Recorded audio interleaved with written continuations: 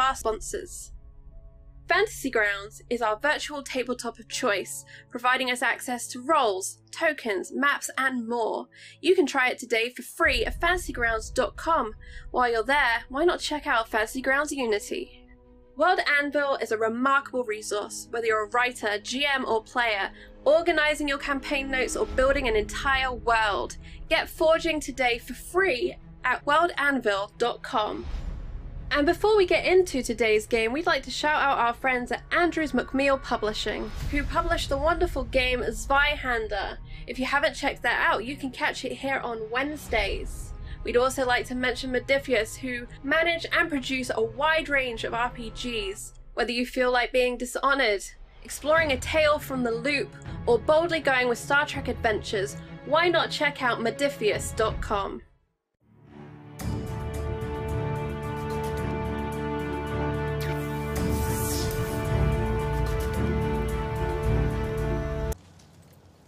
And we are live for the first time in this May-June season, and we are beginning with a Song of Ice and Fire from Green Ronin and our brand new show, The Wall. Let's go around and meet our cast and crew today, see how everyone is doing. I'm very excited. Why don't we begin with the wonderful Kate joining us here for the first time on Encounter Roleplay. Hi, Kate. Hi everyone. I am super excited and super nervous at the same time. This is going to be epic. And yeah, I'm just a bit like, ooh. But yeah, hi everyone. I'm Kate Madison, otherwise known as Actors at Work on various social medias. Yeah, I'm going to play Urel for you today. I don't know what else to say. Excited. That is great, and you look awesome. We love the cosplay here on Encounter Roleplay. And speaking of cosplay, the wonderful Alyssa has joined us with the best backdrop I've ever seen. Thank you. How are you doing, friend? I am doing fantastic. I'm excited to be back. My name is Alyssa, aka Origami Shuriken, and today I am playing a wildling healer named Runa. We both use she, her pronouns, and I am excited to see how this goes. I am also excited. And Dev, we saw you in a meat grinder recently, and now you're on a full campaign. How are you doing, friend? Doing well. Very excited to be here. Also, nervous to see what happens. I'm playing Laris. He's a new recruit to the Builders, and here in this world, the stakes are always very high, and on the wall, anything can go wrong. So I'm excited to see what happens. And another brother in black, but a return of a friend of mine. I've met Jarden Burke before, and a return of Matt, the killer GM, who behind the scenes helped me a lot with the Wild Anvil for Currentlands. Hi Matt, how you doing? Welcome to Westeros. Oh, never left, Charlie. Always have a little bit of myself here. And Jarden Burke is a revisitation, though we're a few years on, a couple decades past, so some things have changed. Actions do have consequences in this world, and we're going to see how that plays out. I am super excited. This cast is going to be phenomenal. The story, as it's set up, is amazing. You're all going to get to see it. So happy. And I am so very happy because our commander on the wall for this campaign is going to be played by the wonderful Pope. Hi Pope, how are you doing? Hey, I'm doing well, thank you. Hey everybody, it's Pope World Build. Good to be back here on Encounter Roleplay, playing Commander Rail Dondarrion. We both use he/him pronouns. And with that, I think it's time we go someplace cold. Indeed, we will be going someplace very cold. Before we do, I do want to say a massive thank you to chat, who are on a level 3 hype train right now. We've had 10 subscriptions, which means 2 major events have already been unlocked. We're close to unlocking our retweet goals, so keep an eye out for that. Things will be happening in chat. And I want to shout out YouTube. If you are watching on YouTube, please consider hitting that little subscribe button, hit the bell so that you never miss one of our wonderful VOD uploads, and let us know why you were sent to the wall. Without further ado, however, I think it is time for the snow to begin to fall the frost to creep between the stones, and for us to journey north, far north of the Crownlands, past Winterfell, through the Gifts, the New and Brandons, and up to the Wall.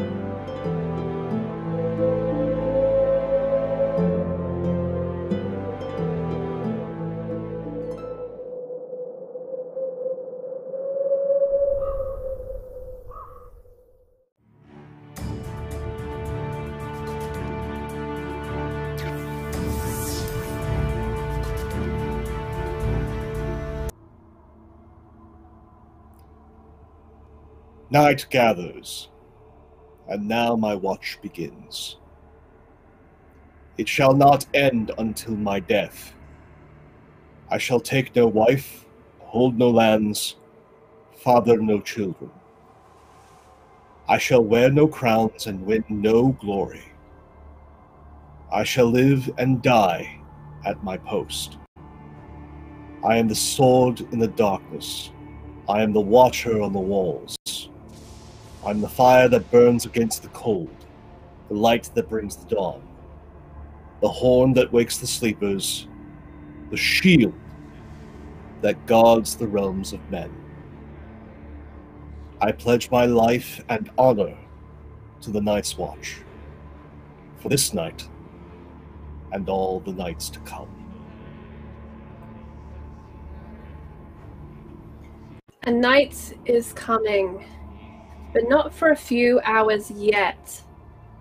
The brothers gather, having finished their meager lunch, and sit about the barren tables of Castle Giant's Chair. Soon training will begin, and it's a strangely warm day. The castle is buffeted by winds blown up from the coast. This castle, the most western of any on the wall, and the wind rattles around the fallen tower of the West Rose. Sir Jarden Burke, you are leader of the Rangers. You sent out the morning's patrol, and tonight you will take your shift as darkness gathers. But first, there are new recruits.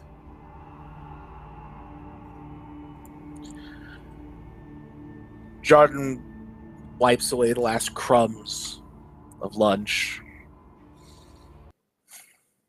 Silent curse against the cold. And he'll lead the men outside. All right, worthless sacks. Let's see what salt you've got on the training ground. Come on, move it. And he'll lead them out. Get them their training equipment, make sure it gets doled out.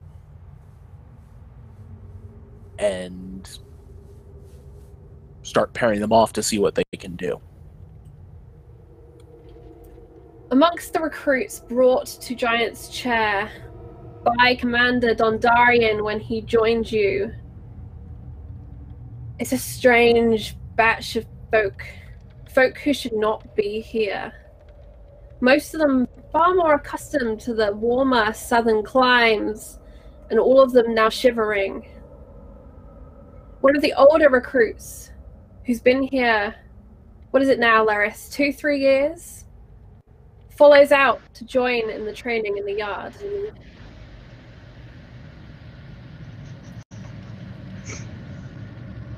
Laris takes his wooden shield familiar to him.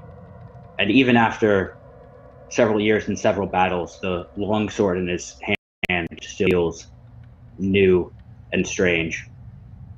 He grips it a bit tighter to hide his own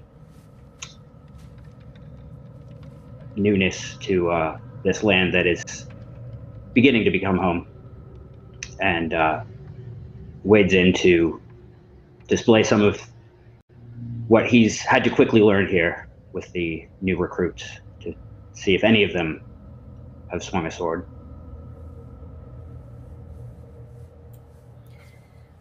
So, Beck, what are the drills you'll be leading the recruits through today? What is it that you are preparing them for? This time, what he's doing mainly is seeing, do they know how to swing a sword? Do they know how to bring up a shield to block? If they can do that, he might go on to seeing how well they do against arrow fire. Because he's had some dummy arrows made for some of the more experienced rangers to maybe have a little bit of fun at the new recruit's expense. And these dummy arrows essentially have at the end a soft pouch full of chalk dust. So you can see when this hits a brother's black armor, his black cloak, and even his facial features. It's gusty here in the courtyard where you train, but this is the most sheltered area with still enough room to do so. And at the heart of this courtyard, a giant stone chair. They say it was crafted by a giant, a gift for a commander. All you know is it's a bloody big rock in the middle of your training grounds. And Recruit Laris, I would like you to make a fighting swords test. If you use long blades or short blades, apply the appropriate specialty dice. Okay.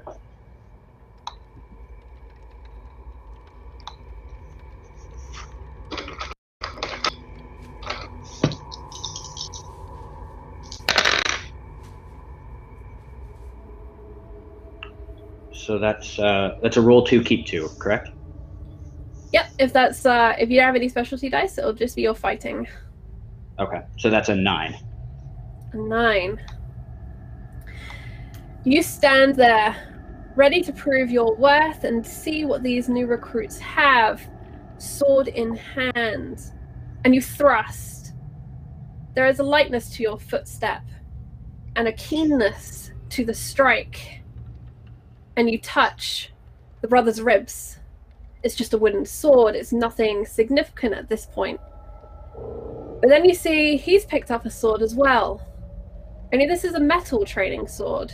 He apparently missed the memo of what you were practicing with today. And he is about to swing towards you. And I'd like you to make a awareness dodge. Oh, sorry. It's agility dodge or awareness notice test. I think we'll do that. Whatever is better for you.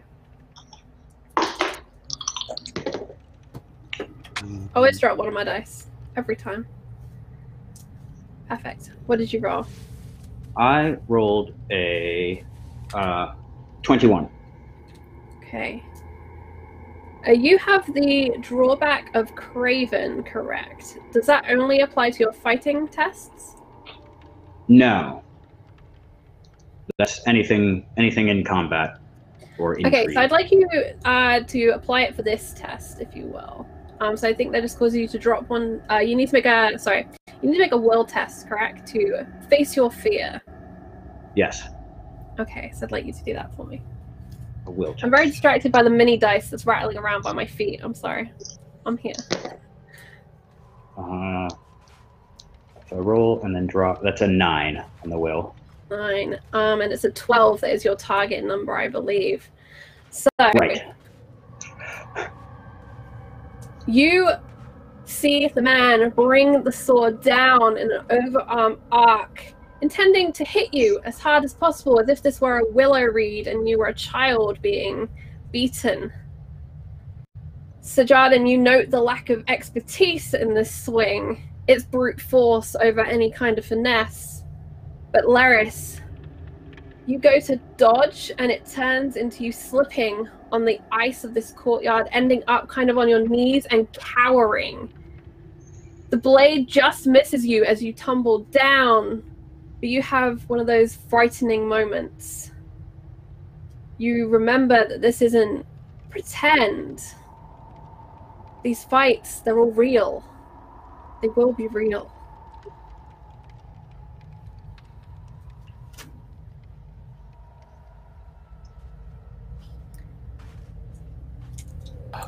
Sir Jarden sees this. Hold! And he'll stalk over and wrench the sword from the recruit's hands. 1, you're swinging like it's an axe and he's a bloody log.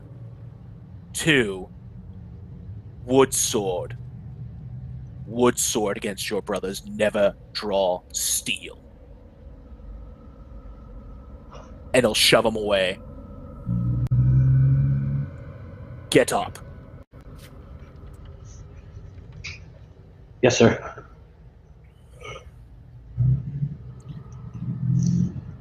Never cede ground to your enemy. Of course, the blade, sir. Of course, sir. Find a new partner. Yes, sir. And Laris, as Well, you stout. scan around... Sorry, Matt. I was going to say, we'll stouten your heart yet, lad.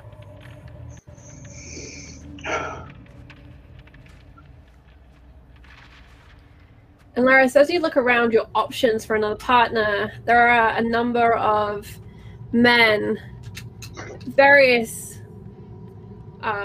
conditions. A couple a little skinny and underfed, one rotund, and you suspect very muscular with it. And then just peeking out from behind him, what could be little more than a boy.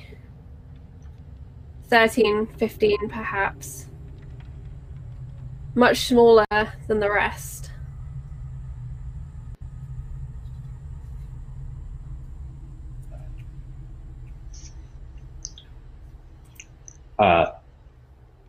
Laris will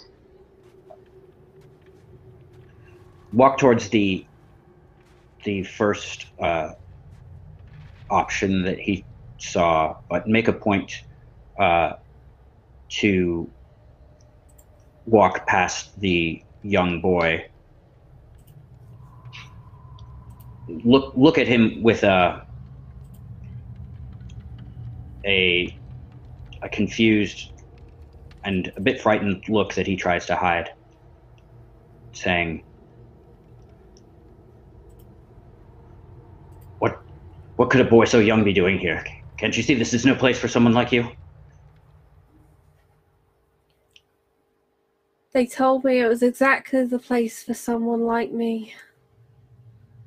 He seems to kind of pull himself up to stand a little taller, straightens the scruffy, dirty tunic he wears, wipes his nose. You can see a small icicle forming where the snot has dripped down. And he's looking now towards those baskets of practice swords. And he's looking towards you. I'd say, sir, it's maybe not a place for someone like you, though. Nice sword.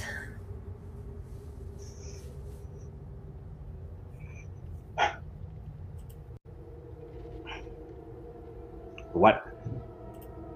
Why don't we see what you're made of, then? Get one of those swords there and follow me.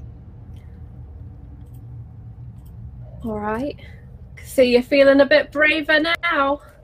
And he walks out with full bravado and gust. He kind of glances towards John and Beck, who is overseeing the general courtyard. There's probably about 5 pairs of men here doing various things, many of which need proper advice on how to swing a sword. Many are aware that a blade is sharp and the pointy end goes in the enemy. But apart from that, there's little form. or skill to their practice. And he's stepping in and providing guidance. Some of it's rough, some of it's less rough, depending on like how much of a danger they're being to themselves and others when doing it. But generally, it's all guided towards making them better swordsmen in this case. Okay, I would like you to make I'm gonna say a warfare command roll for this, as you lead the drill, as you try and focus in on who needs what help. And thank you so much to our retweeters in the Chaos Chorus. We have crossed our first goal and we are currently at 25 and we'll be updating throughout the stream. Thank you all so much. That is a 14, man. Okay, very good. So on a 14, you are quick to notice people trying to sneak things past you. You are adept at knowing how to correct a man's form without picking a fight with him at present. And you know which of these people will be problematic. And you can quickly rearrange the pairs to keep from too many bloody noses, too many accidental bone breaks, as the blood is heating up in the courtyard. And the men are getting engrossed in their practice fights. And Dev, I would like you to make another fighting.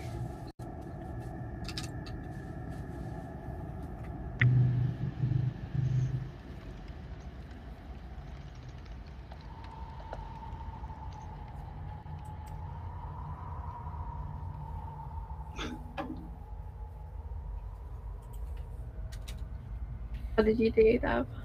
So I roll a 2 and I lose one of those. Yep. So you keep the best of your 2 dice. Oh! And Dev has rolled 2 1s. In a feat that is as remarkable as every time Nuno rolls dice, and I did not know we were going to have a Nuno in this game. Welcome, Dev. Welcome. You follow a fine legacy. Okay, on a 1. So you go grasp at this sword, but your hands are numb. And as you look at this boy and see his stance and how he grips his practice weapon, you realize he might actually know what he's doing. And you were just bested. And you hear Sir Jardenberg bark at a man, and it makes you startle.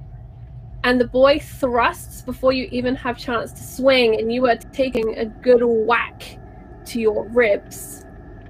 It's not enough to cause you any injury or wound, but it certainly winds you. And in a flash, he has done a kind of a twirl almost. That's how it seems to you, as he skips across the icy stones and he smacks you in the back of the spine. And all you can hear rattling around your head is his laughter as he bests you.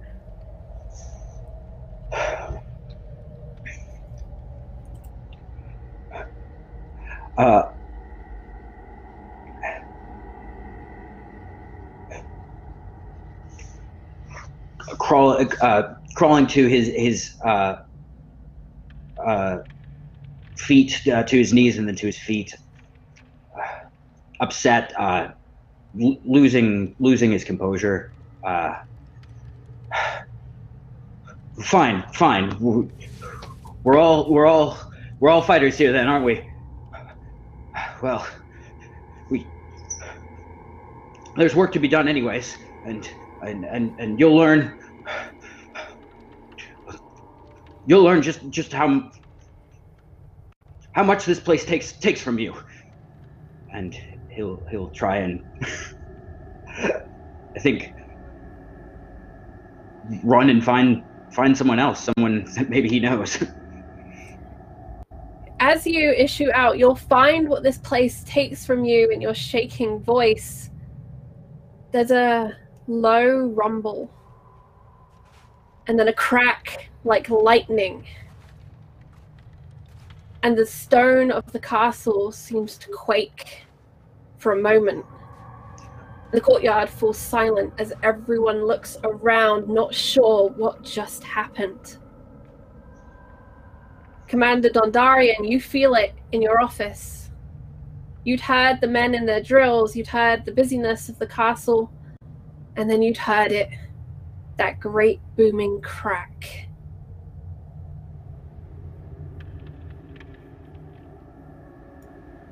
Just like in the middle of writing something, like a report, just has come up, listens, and then the complete quiet is what upsets him. Sets down the quill, gets up off the desk, and is going to hurriedly head down to the courtyard. If he sees any rangers along the way, he's just going to go.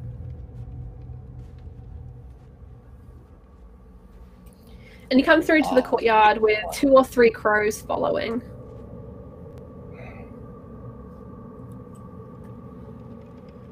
Just a little noise isn't enough to make you stop fighting. Get back to work. As he hollers over the side. You heard the commander. Back to drills, unless you see the walls collapsing around you.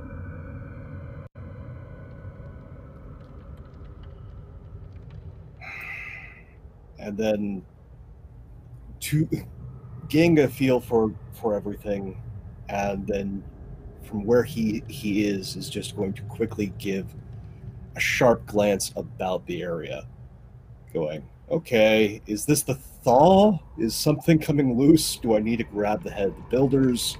What's going on? Okay, so I'd like you to make an awareness notice check for me. And as Jardenberg echoes your sentiment, I'd like, Matt, if you can roll the command test for me. So it's a warfare command. Sweetly. Unless you'd prefer persuasion convince, which I will also take in this instance. I actually would prefer that in this case. That's all right. And let's roll that. Slight modification of the commands. The awareness is a 17. And the convince is a 24. The nervous men are all looking to you, Commander Dondarrion. And then as Sir Jarden speaks, they look to him. And they seem to steady themselves and return to what they were doing, a little less enthusiastic to begin with, still nervous, still not sure what just happened.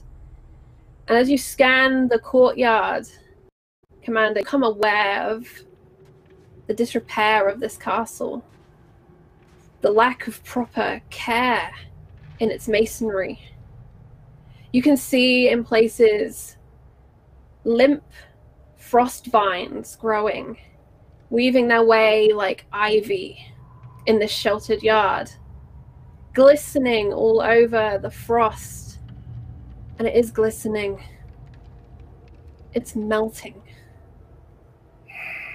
You believe this crack probably was just a thaw, a fault in the ice, the permafrost of the wall, possibly perfectly normal, but such a crack could lead to tragedy. You are more than familiar with this castle's history. It was part of your briefing when you became commander here.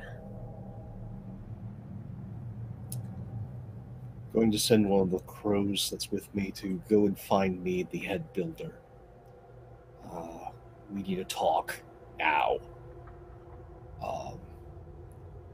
Whilst waiting, I'm going to stay where I am. And I'm just going to, loom over the training ground.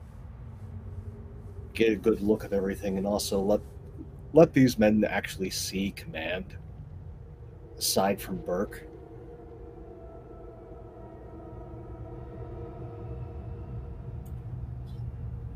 Also, knowing that the 13-year-old came with me, I'm just kind of curious about the lad and see how he's doing, as well as specifically due to Rail's background, any of the Dornishmen and how they're doing.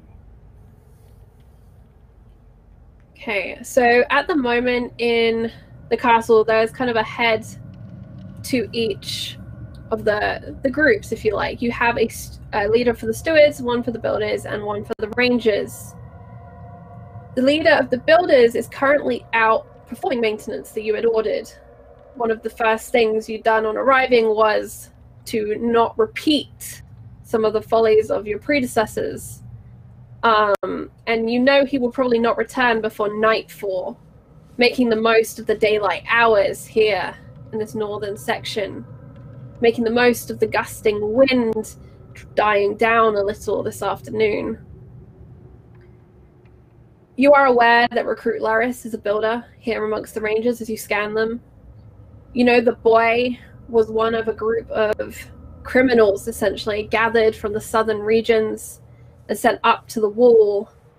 This group you'd selected when you came to this command because they were healthy, which meant a lot right now. They had not been captives for very long, and although the journey north is long and would have taken several months, they've been relatively well maintained. The Dornishmen are shivering. It's not hard to miss that they've bulked up massively on any fur and clothing available. But everyone seems relatively well, if some are slightly underfed. So Berg is, of course, the head of the rangers here. And the steward's head is currently a maester, an elderly gentleman, very busy about his books. There'll be time for the maester later. But seeing just either our head builder has hit something has just fallen, or there's something about to go wrong. Given that I have a feeling that most of the builders are out, with the exception of theirs, I'm going to descend from my perch and go pluck the fellow out of training.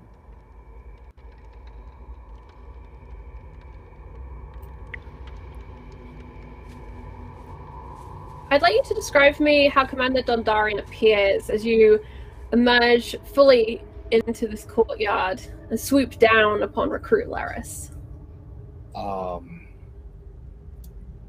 He is a tall, broad fellow. The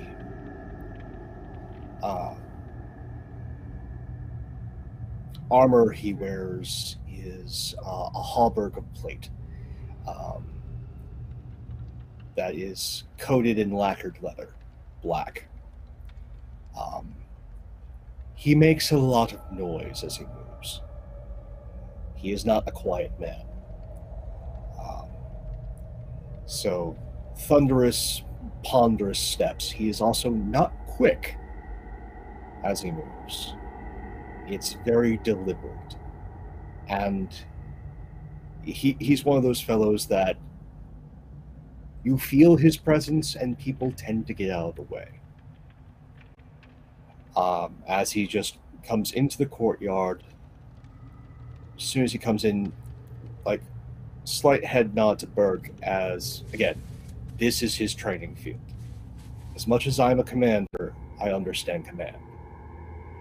And acknowledge him, and then just make a beeline for Laris.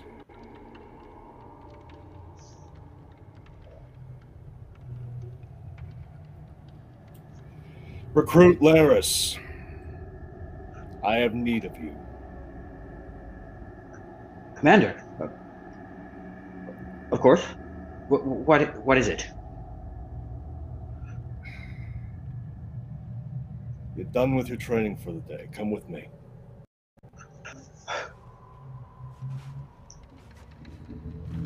Yes, Commander. I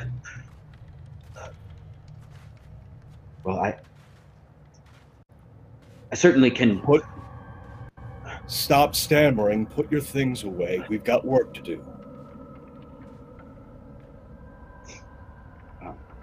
Silent nod and heads over and think with some shaking in his sword hand especially, putting his equipment away.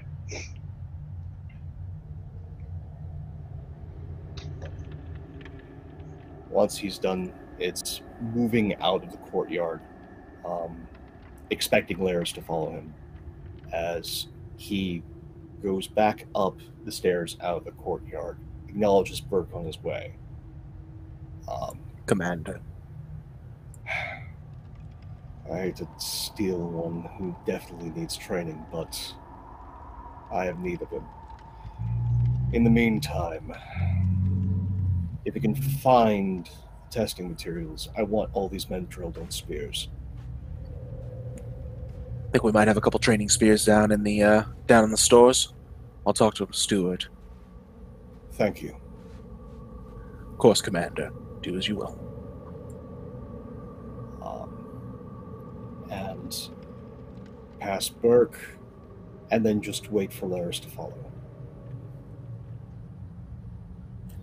And Dev, how does Laris appear as he follows the commander? If he follows the commander? Laris is a bit tall and somewhat lanky. Probably a bit more so with the meals he's been receiving, and I think he cowers a bit to try and hide his height, and sort of scrunches in on himself, but keeps a sharp eye on the commander, trying to put blinders on to the rest of his terrible evening, and just focus on this light that hopefully is not leading him to a punishment, but to some glimpse of staying here a day longer. And as you proceed into the castle, Commander, you are aware. You've been taking in all the details ever since you left your office, and you're aware of a sound like a very distant, large piece of paper being crumpled. It's not quite a cracking noise, it's a scrunching kind of a noise. It's a lot of pressure, it's compression of something that's going to splinter.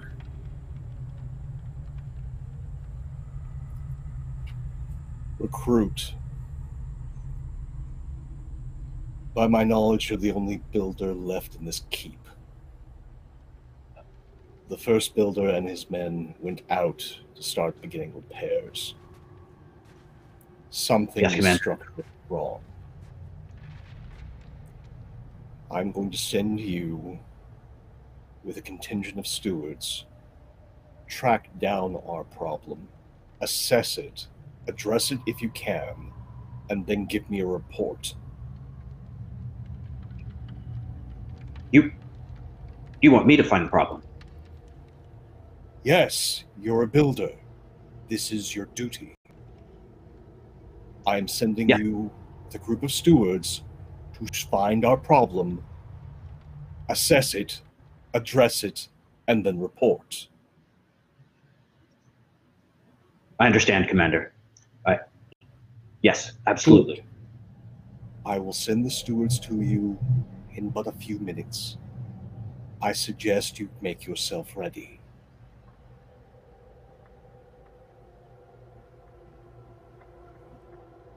And congratulations on your first command.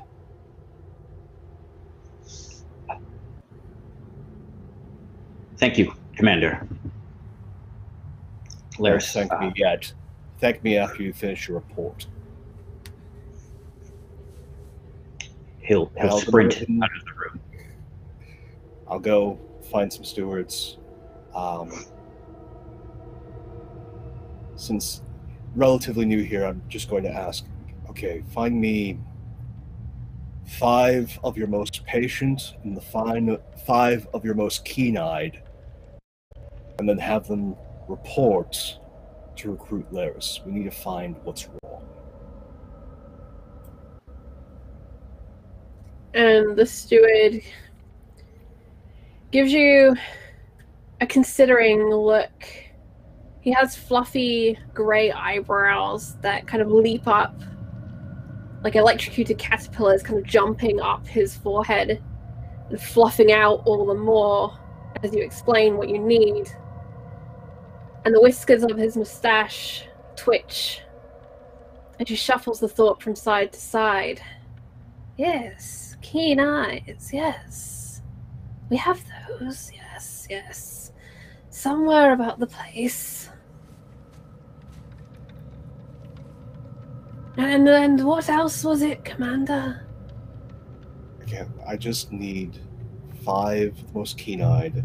5. 5 of Yes. 5 of the most patient amongst the Steward Corps to report to recruit Laris. There is something distinctly wrong about the keep. I need to find out what. Oh, there are lots of things wrong with the keep, Commander. 5, yes. 5 patient. Men of the Black tend to be patient, Commander. Or they tend to be dead. That's the nature of the oath. Yes, 5, yes.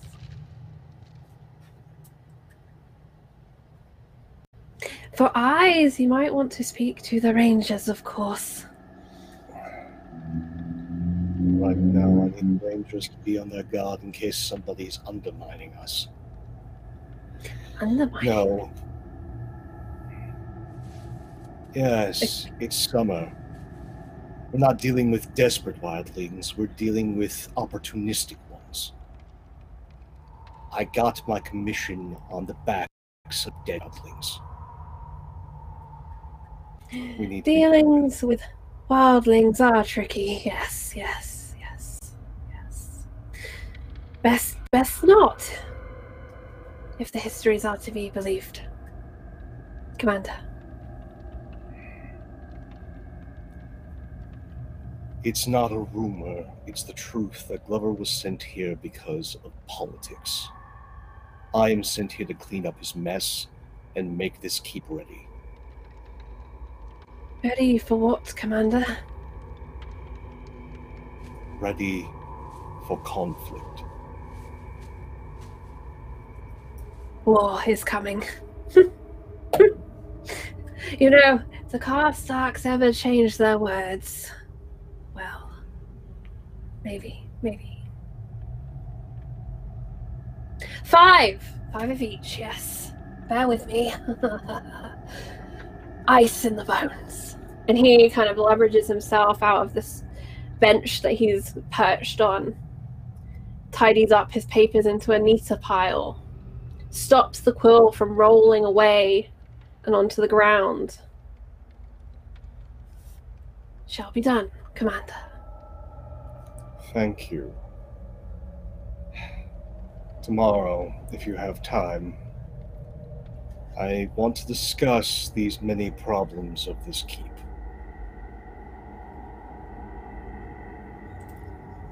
It will be a very long day, Commander. I'll Very make long time. indeed. And then he'll just turn about and head back to his office in a bit of a huff. And as you do, and as you kind of huff away, you can hear this elderly steward repeating the oath of the Night's Watch. Night gathers, my watch begins. Live and die at my post.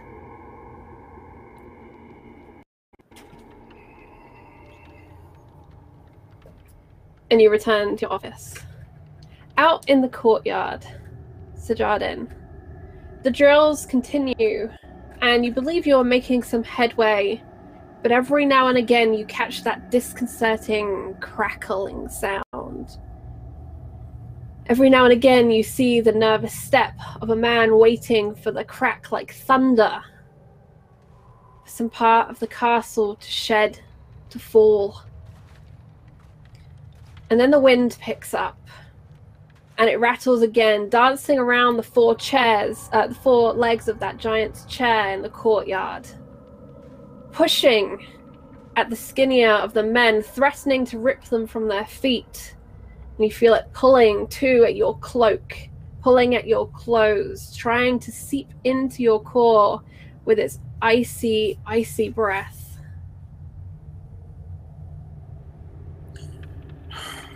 Fuck this cold. Right, pulling closer to the chair a little bit. Mind the spears. Come on. They're more likely to use those anyway. Forward, forward. No, not like that. Come on. And the Dornish are certainly more adept with the spears. You're pleased to see some improvement in your drills, in your practice. And then it happens. Another crack. Only this one is closer. And from the back of the chair itself, a shard of ice 10 foot tall cascades down into the ground like a guillotine blade. And Sabek, I would like you to make either an awareness notice check or a warfare command check. And this is to determine how many of your men survive and how. Lovely. Absolutely lovely. Those are both the same. So. And 11. 11. You see the sheet just drop, and the crack rumbles around the courtyard, and you see two men buried, and a plume of smoky ice just filling up the space like a mist that's then blown away in the next breath by the wind as it howls through. There are cries, shouts, screams, and then that eerie feeling, that waiting feeling. And he'll just immediately, just in a mode, get them out from there, now! You can see one man has been crushed to death. That's easy enough. His blood staining the stone and shattered ice. But another is struggling, and the men rush forward to attempt to pull him out from under this weight. And let's see how they do. Would you like to assist at all, Jordan? Absolutely. Alright, so this is going to be a strength test. I think that comes under athletics. Or does it have its own stat? Yeah, feats of strength is under athletics, so. Perfect. Which is fine by me.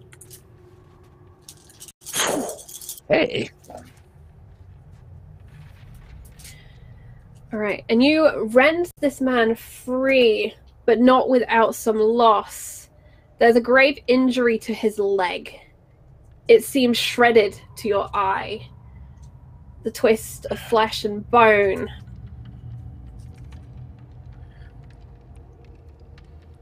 And he just has that flash of recognition, like he's seen something like this before.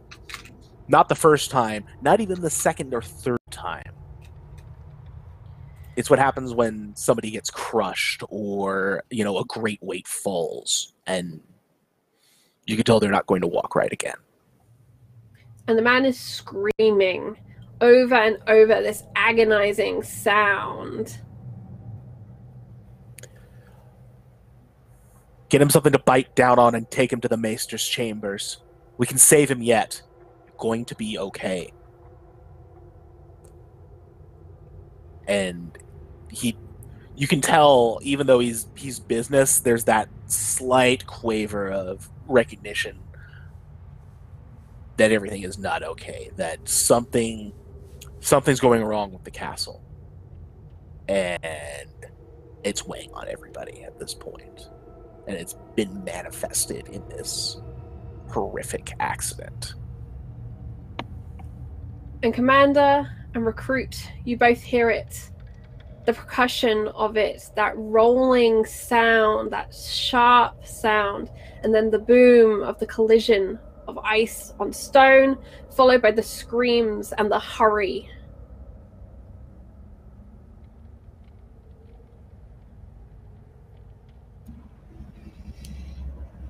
at the sound and more the screaming.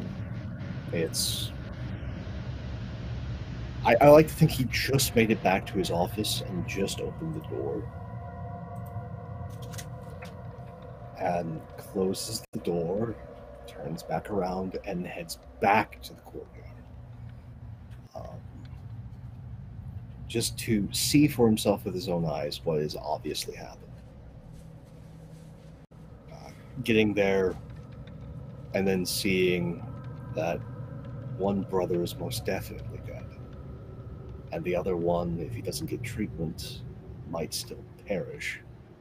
And even if he is saved, well, that man is not going to be a ranger. That man, at best, is going to be a member of the stewards.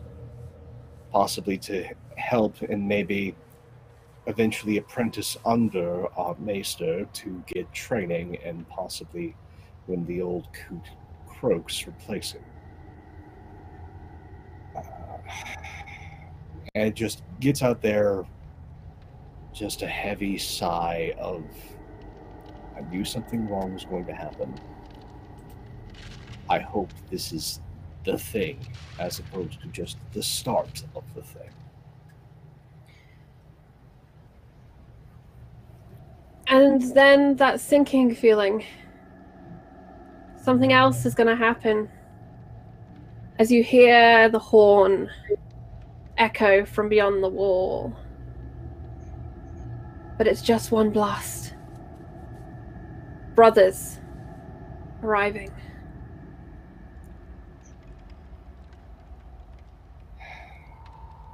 With that, I'm going to find Burke.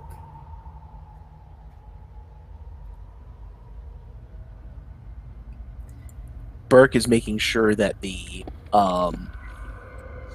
man is being borne properly towards the maester's chambers. But once he sees the commander approaching, he just basically gives some very simple instructions and goes to attend him.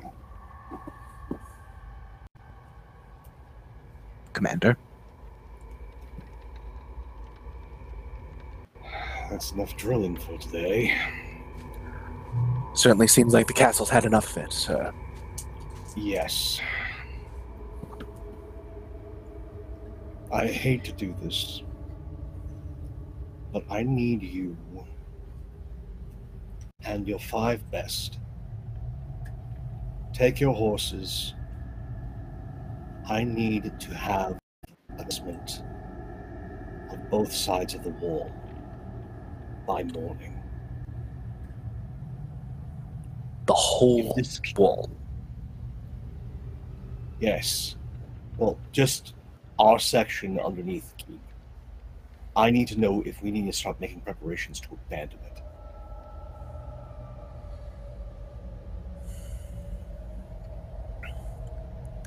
Yes, Commander. Good. I'll make sure that you and your lads get a double share once you get back. Very generous, Commander. Very appreciated. See it done. He'll nod, and it was off the chair, you know. Sheet of ice off the chair.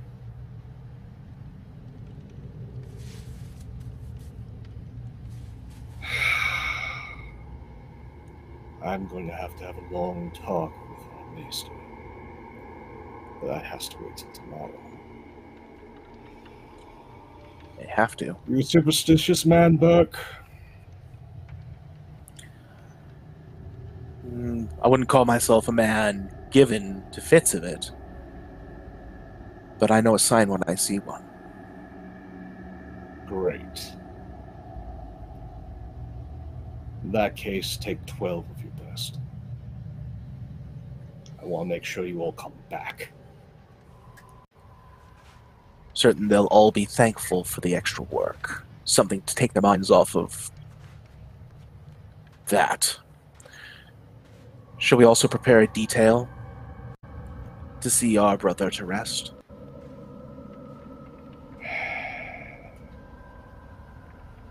hold on that until we find out the fate of the other brother. I don't want to have to be making two pyres, one right after another. As you wish, Commander. I'll go At see to my ease. men. Laris, what were you doing as you heard the sound? Where did you go afterwards? I was in my room gathering my builder's things. There's a belt I have, which is it's too big for me, so I sort of sling it over my shoulder and come out to the courtyard. I hear the screams, and they remind me of screams that I heard during shipwrecks at home. The terrible storms of Shipbreakers Bay, and I realize that here we don't have the sea to drown out the screaming. And I wait for it to stop and realize that he'll be screaming most of the night. And I look down from the courtyard to see when the stewards that my commander has sent for might arrive. Okay. Screaming is what fills your ears, Runa. You'd had plans for today. You were to gather fresh supplies.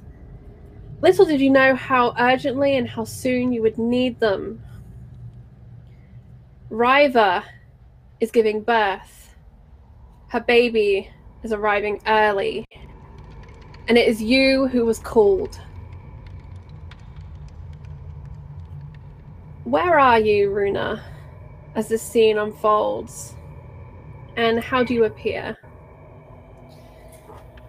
I am coming likely out of the woods, maybe with a basket or a satchel. I have a fur cloak and a hood, because it's summer is coming, but it's always chilly up here. And I have fire-kissed hair and freckles. And I have a spear with me, because you can never be too careful. And I rush back to the camp where my little band of survivors has taken shelter.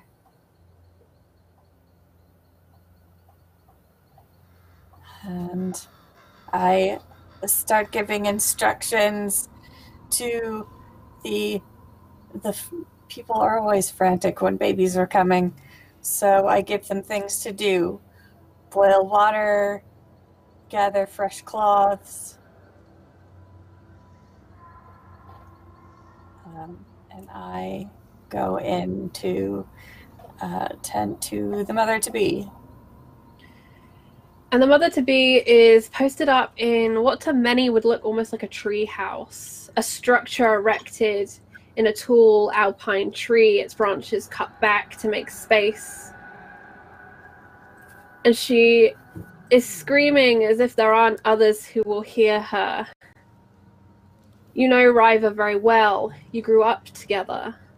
She's usually strong and quiet, but whatever is happening must be incredibly painful to her. Her husband, you know, is far away gathering. It has been a difficult month or so for your family, your extended family. What you would normally rely upon has not been easy to find. Many things have been ruined by the change in the weather. And I would like you to make a healing test for me. And we will use treat ailment for this. For your specialty.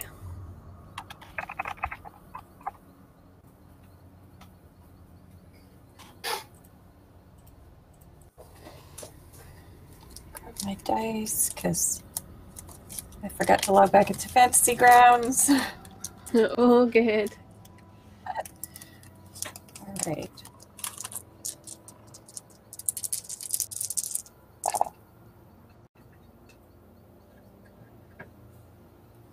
So I dropped the lowest one.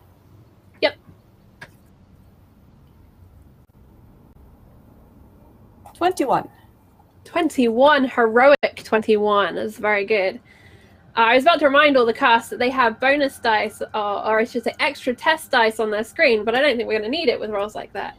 On a 21, you press to Reva's stomach, and you can feel that the baby hasn't quite fully turned. And you are able to guide and encourage her, as well as the child, to a more comfortable position. You aid her with some herbs to ease the pain that she is feeling. And you know it's only a matter of time. But it will take time. And Yorel, out in the woods, as you go about your business for the day, you can hear her screams in the distance. You know that that's where that small encampment is. And you probably know who it is screaming.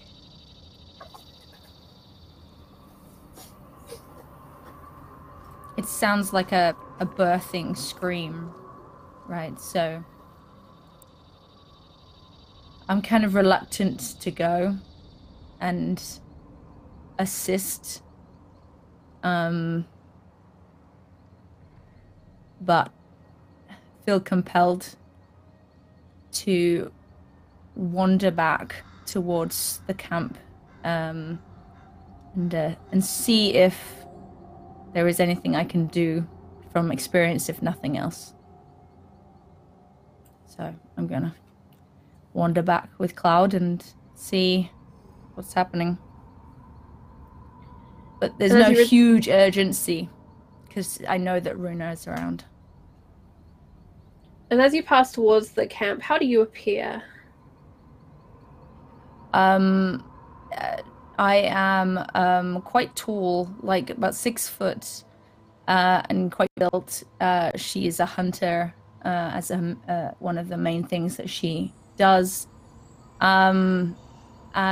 She's a little different from others. She is taken to being a little bit apart from the group, but she also knows that wolves are better in packs, and the wilds are no place for a lone person.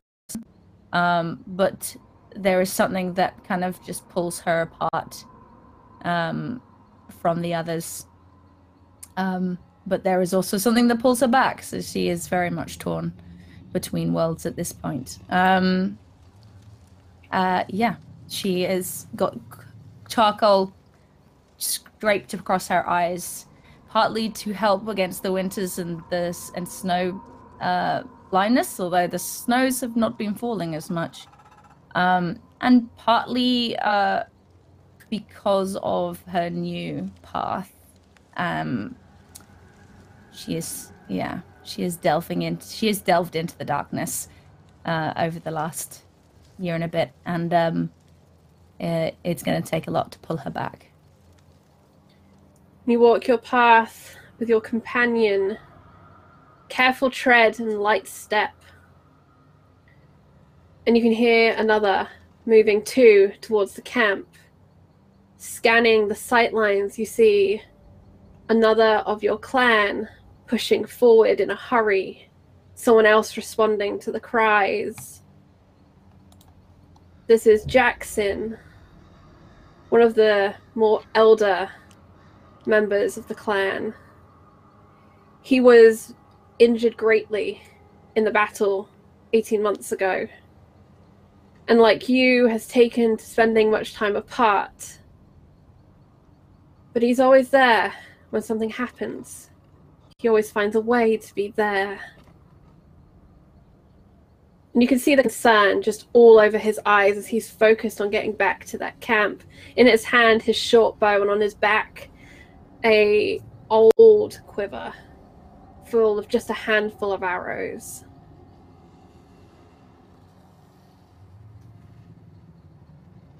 River's babies come. Aye. Jackson. I'm coming, I heard. It's early. Damn women. It's early. And I start to pick up pace. Starting to feel like actually this isn't quite right. She wasn't due. And the screaming's still continuing, and so maybe Runa is out foraging and nobody is here because she didn't expect it. So I'm picking up pace. I'm probably going to overtake him. And he calls to you and comments, "Should we call in the crows with that noise?" Oh. I don't want crows here. Yeah, and I'm going to sort of, well, no, I can't quite jog. I'm just going to pick up the pace.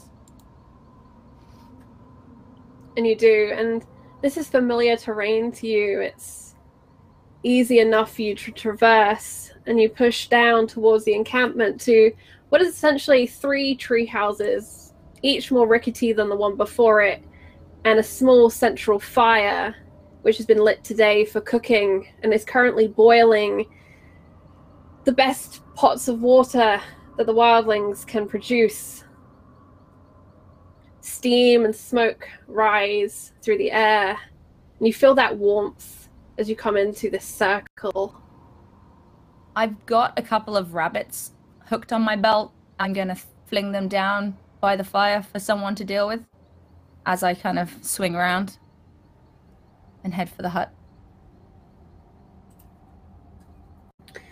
You climb up the makeshift ladder, and there you find Runa tending to the woman, who seems still in a great deal of pain, but definitely cared for. She whimpers quietly now.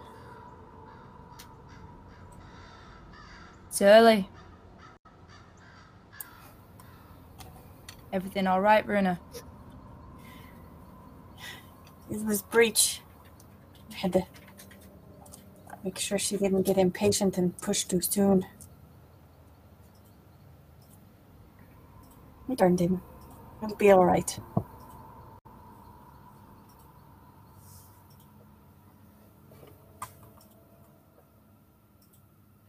Can I help, or Drop her back. Let her grip your arm, not your hand, or you'll dislocate your fingers. been there? And I kneel down next to Riva. There's a glisten of sweat on her forehead, and her hair is just sticking at the fringe. You can see she also has smudged charcoal on her face, although it looks more like dirt at this point, just kind of rubbed here and there. And there's something in her eyes, a fear, a worry, as she looks to you, as you take grasp of her.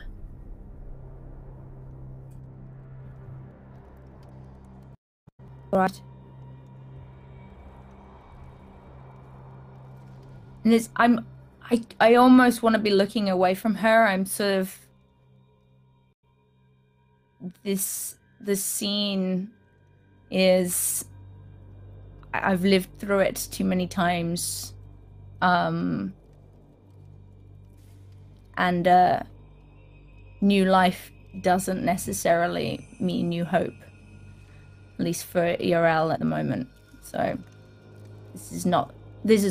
summer is not a time to be bringing in a new child. We're not a stable society. Like, this clan is broken. This is not a hopeful thing for ERL, at least. And as you all but avoid her gaze, she looks again to you, Runa, for reassurance. And you feel that tenseness, Yarel, in the part of her arm that you grip as another contraction pushes through her.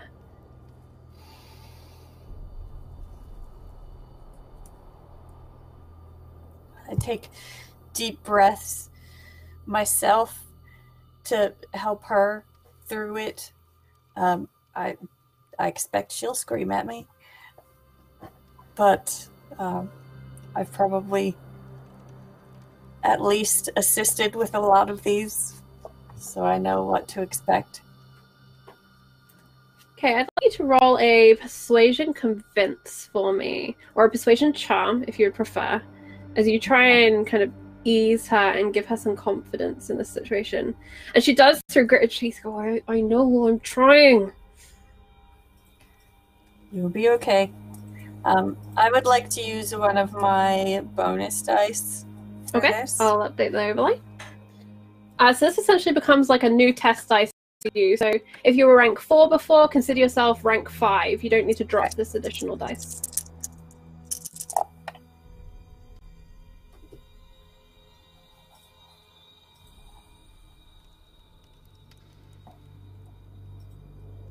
$21. She is a miracle worker. And 21 again. she makes some other kind of half sassy remark, but she smirks at you. And then her eyes go wide and she lets out another gritted, bearing pain. But you can tell she's more relaxed. You can do this. We're almost there. And outside Urel, you can hear a conversation between Jackson and another man, maybe Grayson, you're not sure. And they're discussing their fears that the crows will find you, that you've come too close to the castle. You shouldn't have settled here, and what's she doing having her baby at a time like this?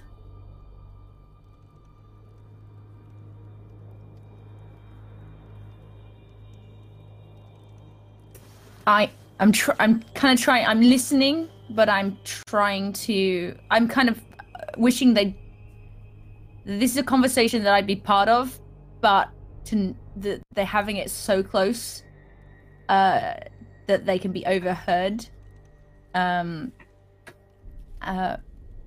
someone is giving birth and cannot change where they are, and the decisions were made as to where we are. And Urel was against how close they got, so she's in agreement, but she's also like, this is not the time. This decision was made. Yeah. You hear she would love to go fight with them, but she is currently being gripped on the forearm quite tightly, and so she is not moving anywhere. Yeah. And you hear the scratching scrabble as Cloud climbs up the ladder with some grace, as much as a large cat can accomplish. And in the doorway, Runa, a large, dark cat, shaped like a mountain lion, but its ears kind of tassel off. And it has these shimmering, dark blue, almost stripes to its pelt. Its head is low and its shoulders raised as it looks about this room, trying to understand what is happening, where Urel is, what the noise is. And it can smell the blood. You can see its nose just twitch. Loud. And I call it to me to kind of try and actually bring her into comfort a little bit, to nuzzle on Riva and try and help to comfort, and to keep her this end as well and away from the smell and potential prey that Urel knows that's going to be pretty tempting, but she's old enough now to, like, she's trained enough that she won't be attacking anyone unless she's told that she's allowed whatever food is on offer. And this is not food. And she kind of lets out a rumbly sound, somewhere between a purr and a meow, almost, as you kind of pull her head too. And her body relaxes As she sits. I kind of scratch her behind the ear to calm her down. And you feel And the to weight of distract me her. from the gripping fingers as well, so like... You feel the weight of her just leaning into you almost as her kind of rump sits on one of your feet and the back legs go. The tail swats slightly against this rudimentary bed as she settles. I think that kind of relaxes me as well from what's going on outside, and right here it's a welcome distraction and comfort. You're so worried about the cursed crows. Go and watch the road. You can hear the argument is still going. Terrible accent coming out of my face. Yeah, you can hear the argument still going, and it's kind of hit a head where they've decided they can't move her because she's giving birth. This is the worst place they could be, according to them. And they're kind of bickering over who's going to do what about it.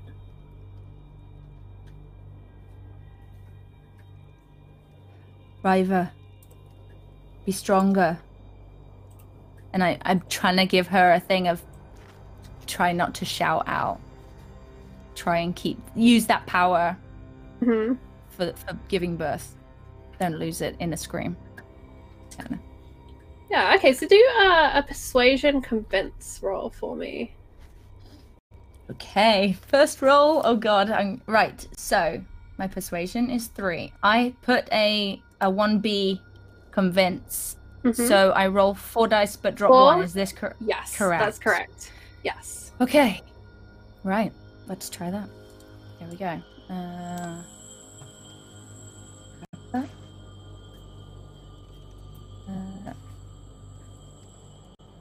Oh, did I do that wrong? Wait, I did that wrong. I dropped 4. Hold on, let's do that better. I dropped 1. There we go. That's better. 15. 0 is pretty awful. Okay. She gives you a nod, her jaws clenched, and she really grits and holds in whatever sound she was trying to make. And Runa, I'd like you to make a... Oh, go ahead. No, I just say to her, use it. Like, use that power. Push it. Use it. And Runa, I'd like you to make a final healing test. Again, we'll treat ailment for this. She's not yet injured. Try to avoid that if we can.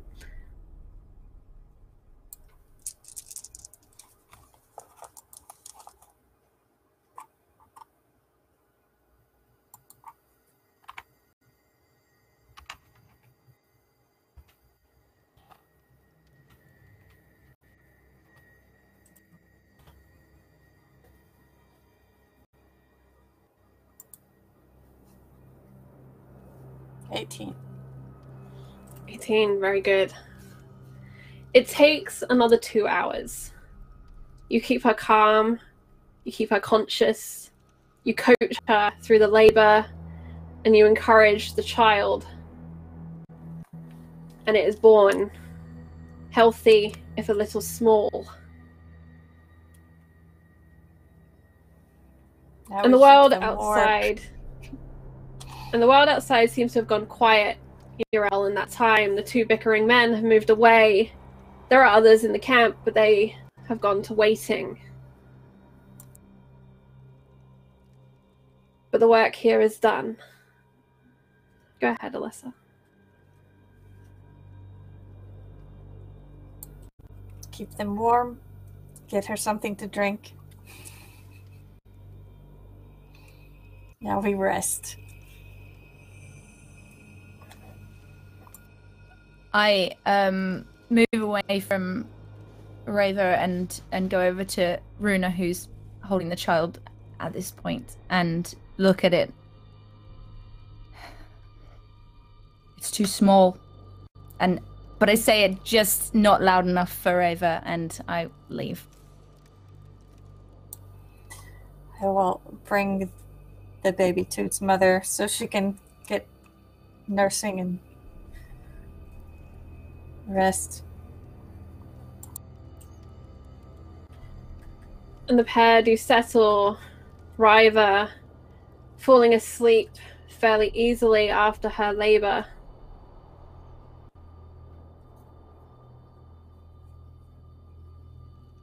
And you know they will be there for as long as they can.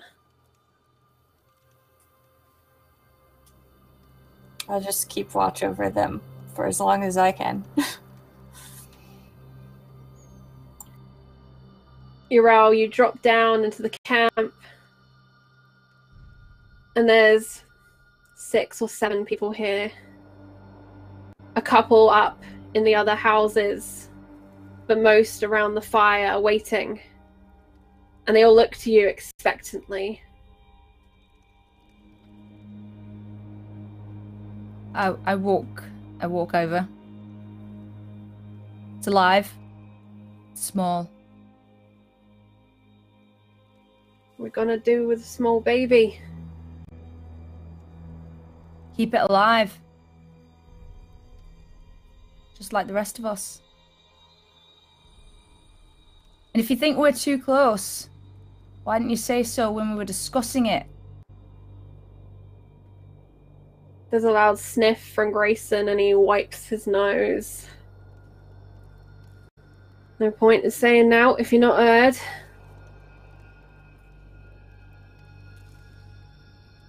And can we see the wall from here? Are we that close that we can see the wall?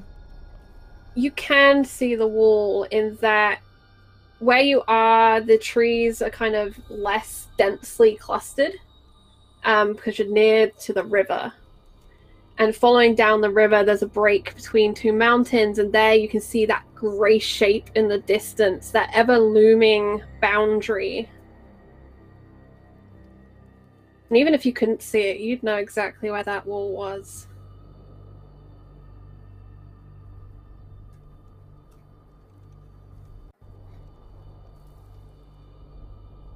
We should head for the mountains.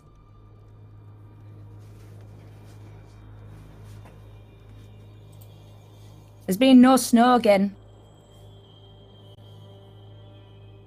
We should head higher.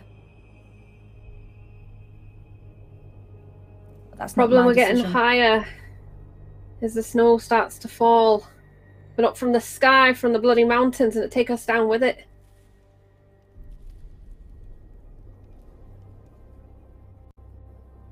Can you not Are you hear the scared of a creaking? little snow? No, I'm not scared of the snow. I'm scared of an avalanche. I'm scared of the creaking, cracking fucking ice. That damn wall. Maybe the whole thing's coming down. Maybe that's not a bad thing.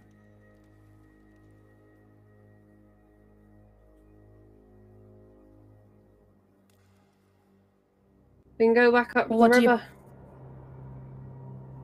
Go back up the river. Well, bring that up with Runa. Not really my call.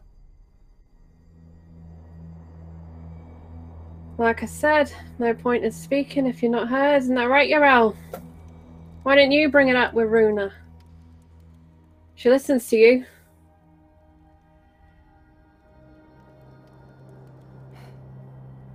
Fine, I'll try again.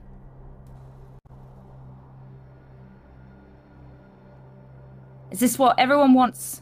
Or just you? What about the rest of you?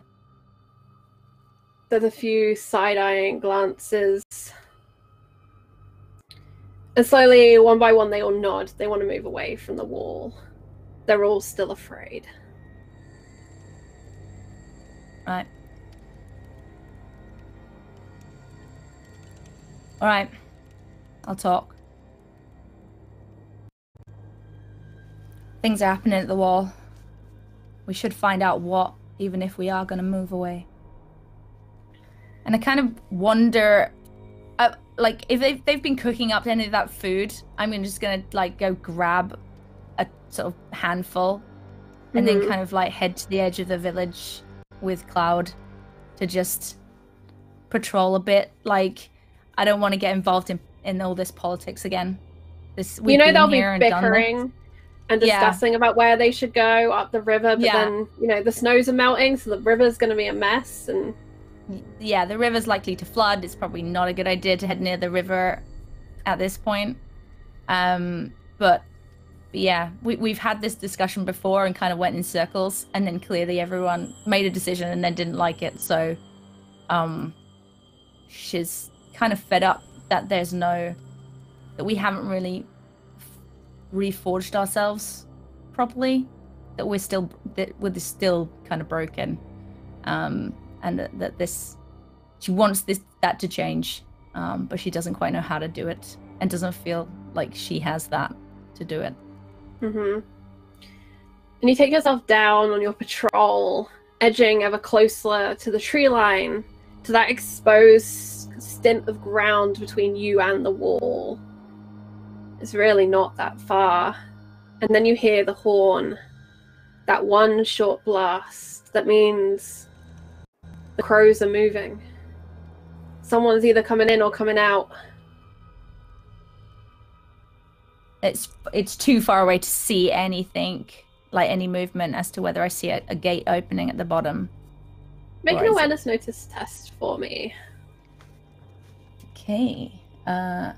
Oh, I took notice with a B as well, so that's nice. Another bonus, right? So let's drop the right number though. So I roll same 4, drop 1. No, is that right? Yeah, the bonus is a bonus, but it's dropped. That's yes.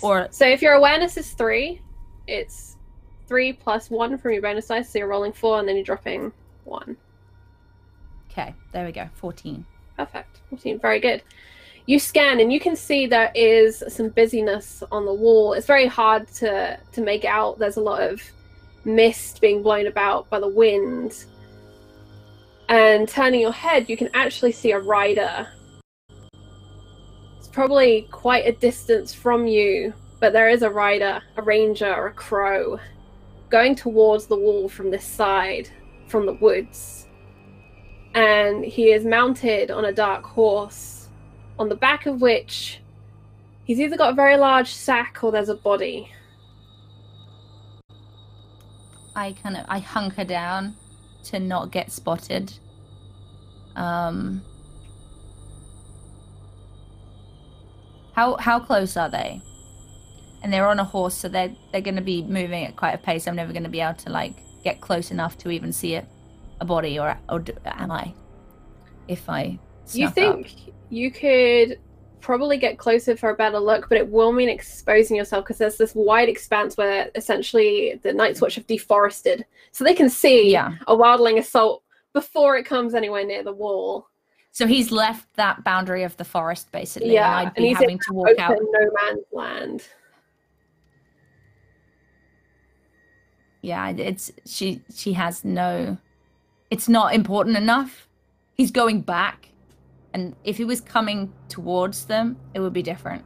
But he's leaving their land.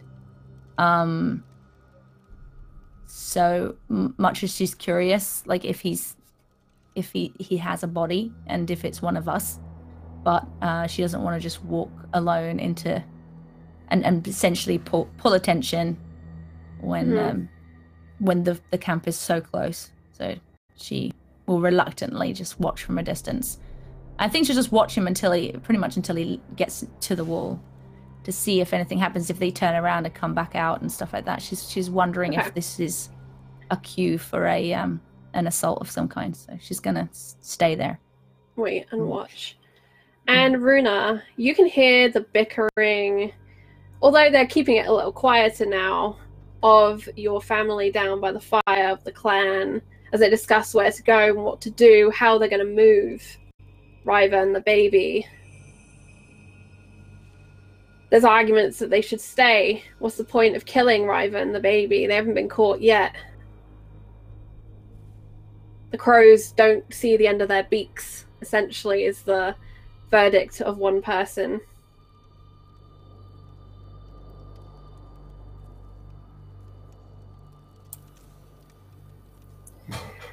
The crows have troubles of their own. We'll move in a few days when Riva is ready to move.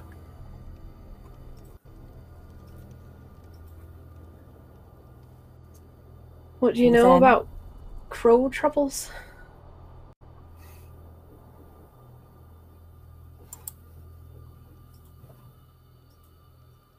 One of the women Summer is is coming. talking to you. Ice melts. Rivers rise.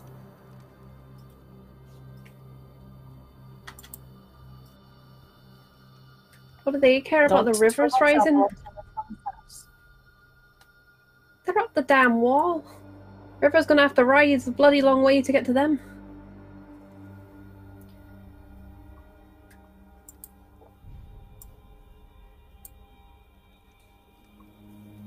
Just let the crows worry about the crows.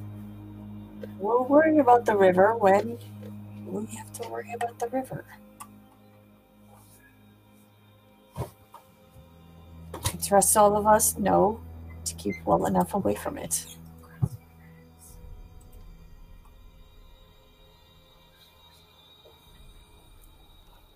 And the conversation quiets. You're brought a share of the rabbit that had been cooked that Yrel had brought a couple of hours before. And people kind of go about their tasks. It's not really been settled, but for now, the conversation has stopped. Is it a boy or a girl?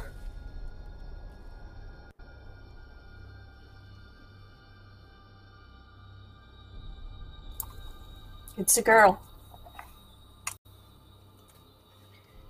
And what is the name of this female wildling who's been talking to you?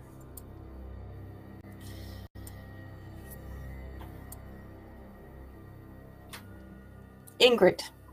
Ingrid. All right. She smiles and she seems very pleased. It's a girl. And she turns and she kind of gives Jackson a haha kind of look. Jackson more in favor of more men for the clan. Jackson always worried. Right. Jackson forget he was born from a woman. And he's just sore he lost some money to Ingrid. I love that. Okay. Yes. Yeah, he lost something. And you can see him hand over. Had a bet going on. I think what he has is he has a dagger that he has is quite prized for him. It's like a hunting knife. And he hands this over to Ingrid in a nice little leather sheath. He has another, so he's not going to be without, but he's sore to be losing it. You shouldn't have been so cocky then. I just have a little laugh about their little bet. Go about my dinner. Right. Back at the wall. You have been busy in your preparations, Sabak. Gathering the men you will take to check the wall on either side here at Giant's Castle. And you have chosen the best amongst your options. Some of the patrol still out would maybe have been your preference, but you'll make do. And the elderly maester has arrived with 10 perplexed stewards who have no idea what they're meant to be doing.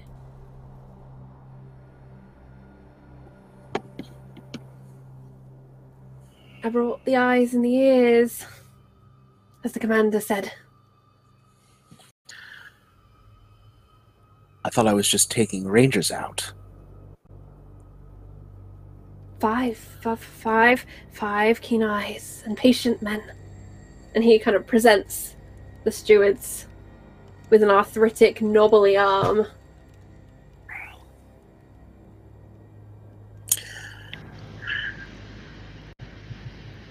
Why does it seem like you wanted to build her for this? Not for me to tell the commander how to command. But if the Right. wall's in trouble, usually a builder's a useful man. Usually. I do know a good builder. Oh. I've seen him from a window. Likes to climb.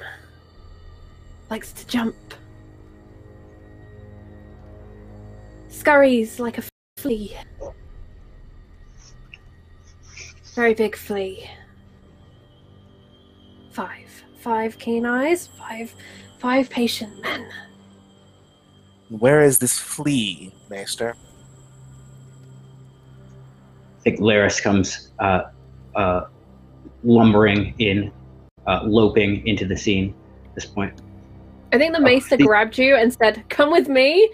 I need you as well."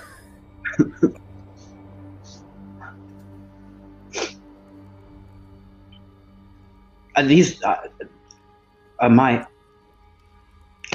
Sir Burke, I believe that these stewards are actually for my command. You have a command? Yes, my first command. From the look at command. you,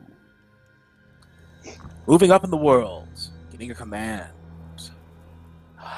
And what, pray tell, were you supposed to do with 10 men? Well, it was 5, and I was supposed to inspect the castle and give a full report on any damages. Because we're supposed to patrol outside and check the castle as well. Oh. Perhaps we're meant to escort you.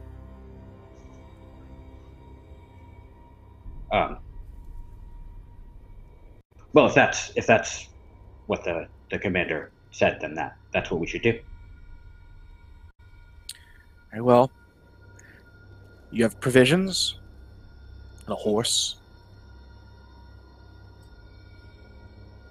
Or are you supposed to scuttle along the walls like a flea, as the Maester so aptly put it? Sheepish look to the side, not knowing that that name had traveled so far so quickly. You see, it's the eyes and the ears and the mouth and the nose taking instructions from the brain. Yes. And the arms and the legs. They come into it somewhere. Yes. Right then. Well, it's the work of a builder is slow and steady. Well, they don't normally give me a horse. I'm expected to walk the whole length. Keep the eyes open. It'll be slower going. Well, you can only see so much at horse's pace. Slow is sort of the best way to see everything, I find. You won't tire? Haven't yet. Been here a couple years. Very well. Laris, I'd like you to roll a persuasion convince so that Cool. Matt might know just how convincing you're being in your explanation of what your job is and how best to do it. Let's use that bonus dice here too. Awesome. So that counts as an extra test dice for you. So if your rank in persuasion is 3, it goes up to 4, for example.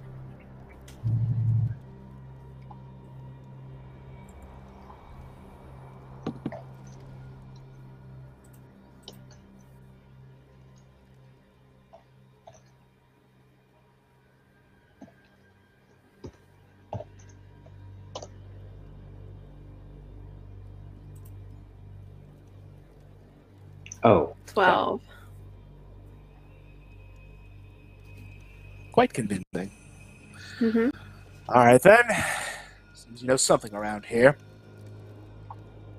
Well, let's not dawdle. I'd like to try and be back before sunup if we can help it.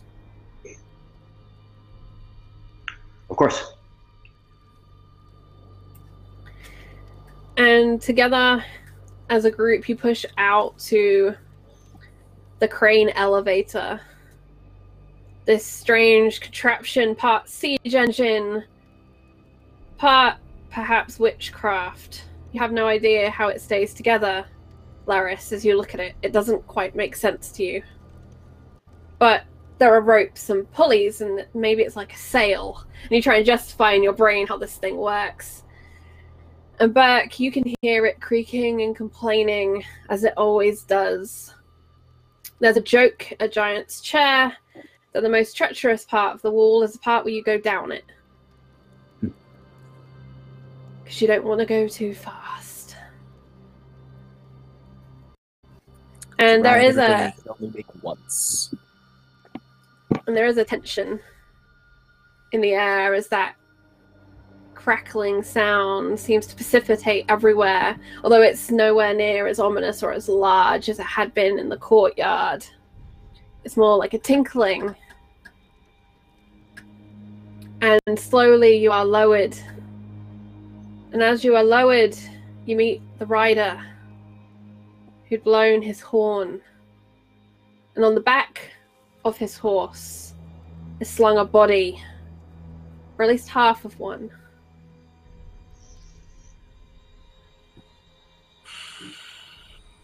What happened here?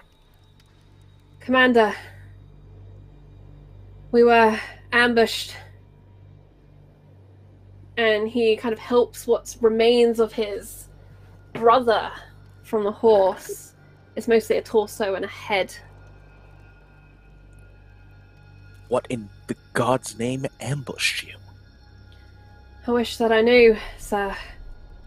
I wish that I knew. If I'd known, then I would have killed it. Look what it did to him. And the rider is shaken as he looks down to his companion, whose eyes are wide open in fear.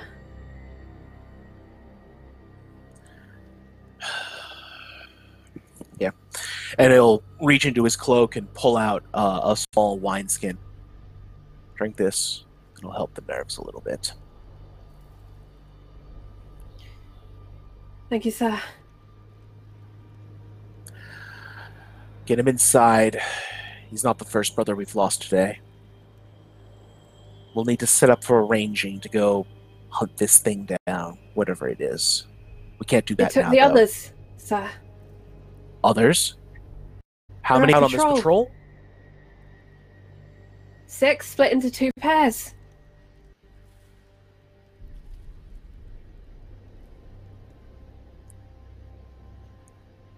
Where did you 2 last see them? builders, 4 rangers, sir. Where were they last? Where did you last see them?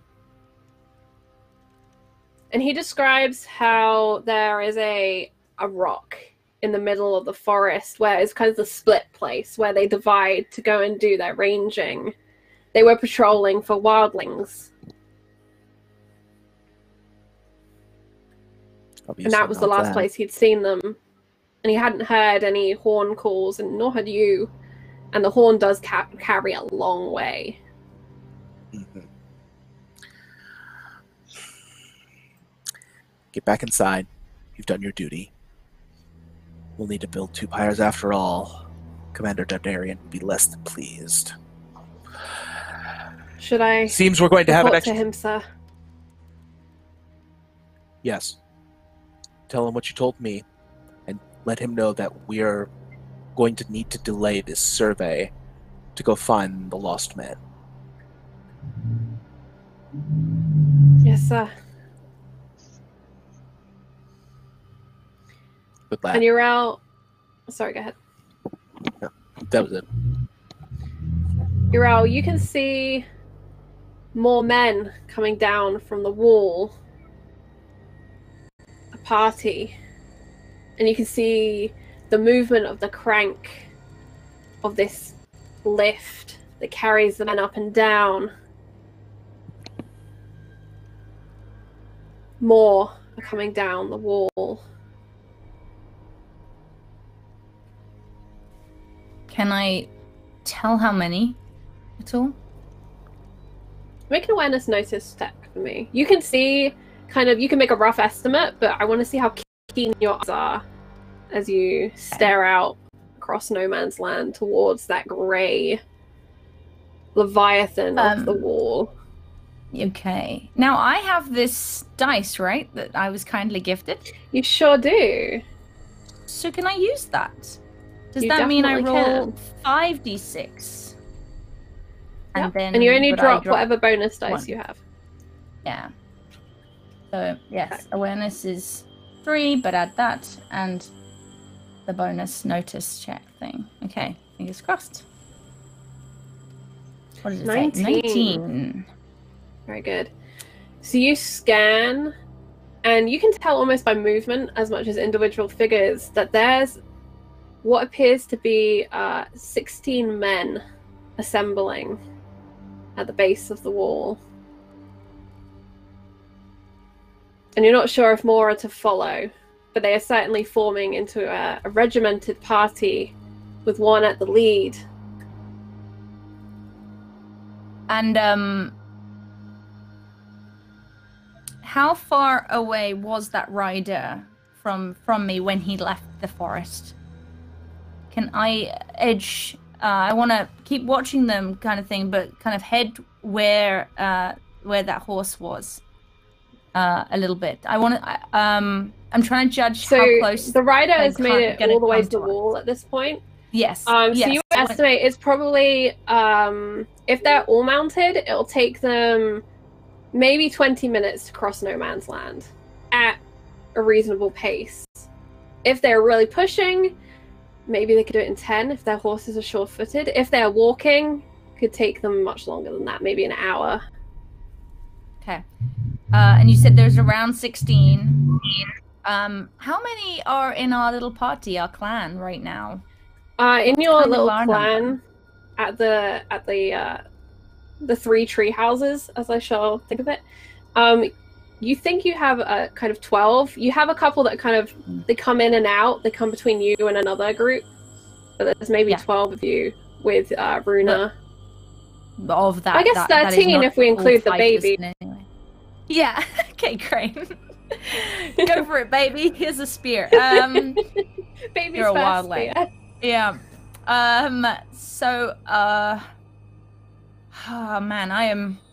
So you would know, kind of, even if you met and you had the advantage of the trees, it would probably not go too well for your group. No, this is not good. But at the same time, us moving and being able to get if they're coming after us anyway, then there's not much that can happen. But gonna head back at pace, to try and at least warn that we might have possible incoming, that we should prepare for it. But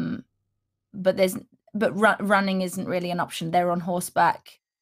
We've got a new baby, a new mother, various things. It's better for us to just hunker down here.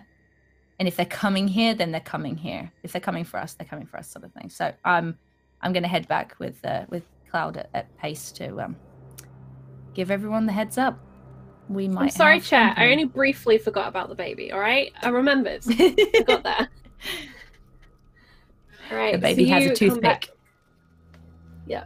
Okay. Yeah. You come back to the group, and everyone's kind of going about their jobs. There's some repair happening on one of the tree houses, since it seems they've decided they're staying maybe for a bit longer. Runa is having lunch. We got company. Possible company. Get the things you need. We can't run. They'll be here too quick. We need to prepare in case they're coming here. And I'm grabbing some extra sort of spears and things that are leaning up against one of the houses. Maybe trying to just dish them out so that people have something. You share out the weapons. There's some disagreement about whether they should kind of bunker or whether they should go and see if they can lead the crows away. If the crows are coming, maybe they can lead them on a dance through the forest.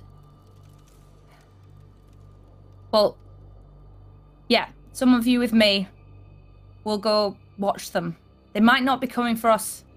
A rider left the forest with what looked like a body. They might be looking for something else. They should have no qualms with us.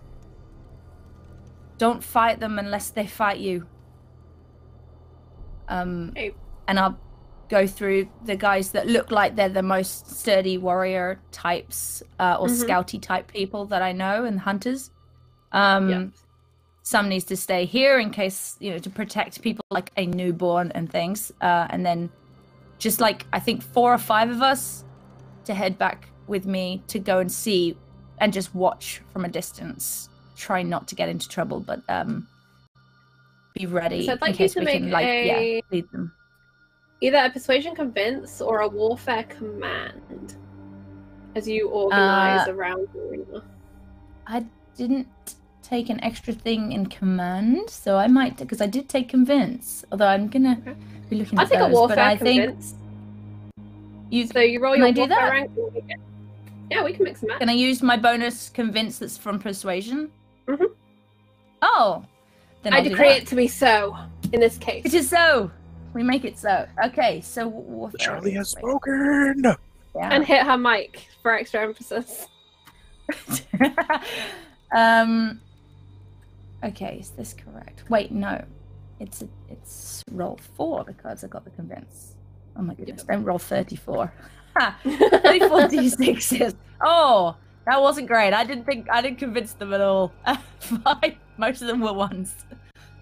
Alright, so you kind of outlay what you think your plan is, and you say to Grayson and Ingrid to come with you. You tell Jackson you stay here and watch the baby and watch Runa. And they begin to squabble between each other about who's going where and why. And Ingrid turns to you, Runa, and asks what you think they should do. What's best for Riva and the baby? Where should they go?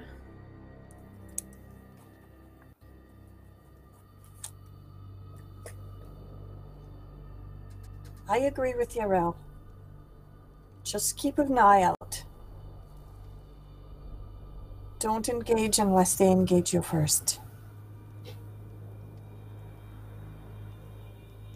Just watch, see where they go. Come back and warn us if anything is amiss.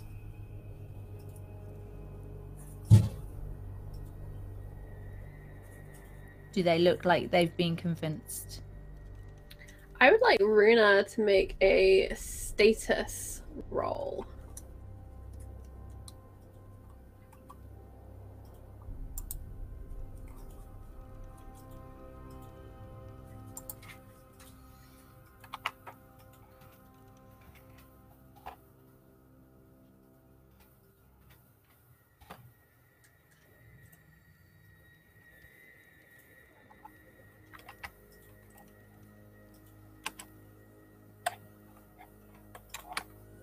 Okay. They look between Runa and you, Yarel. And Grayson lets out a heavy sigh. Well, come on then, let's get moving. Give Runa a tiny nod of thanks. But I'm still kind of pissed that these guys are so damn reluctant to save their own damn skins. Come on. And I lead them back to where I was. Diverting slightly to where I saw the rider so that we're potentially closer if they are coming back that same route. Okay, so you push kind of into the forest a little bit rather than kind of taking a direct route from camp towards the wall. Yeah, and you push down to roughly where you think the rider probably emerged from the tree line. And you take up various positions. I'd like you to make a stealth roll. This would be stealth hide. Okay. I think that's what it's called. I've got sneak. Don't think I've got Yes. hide. I Right. will take sneak. Okay. You will take sneak? Okay. Yep.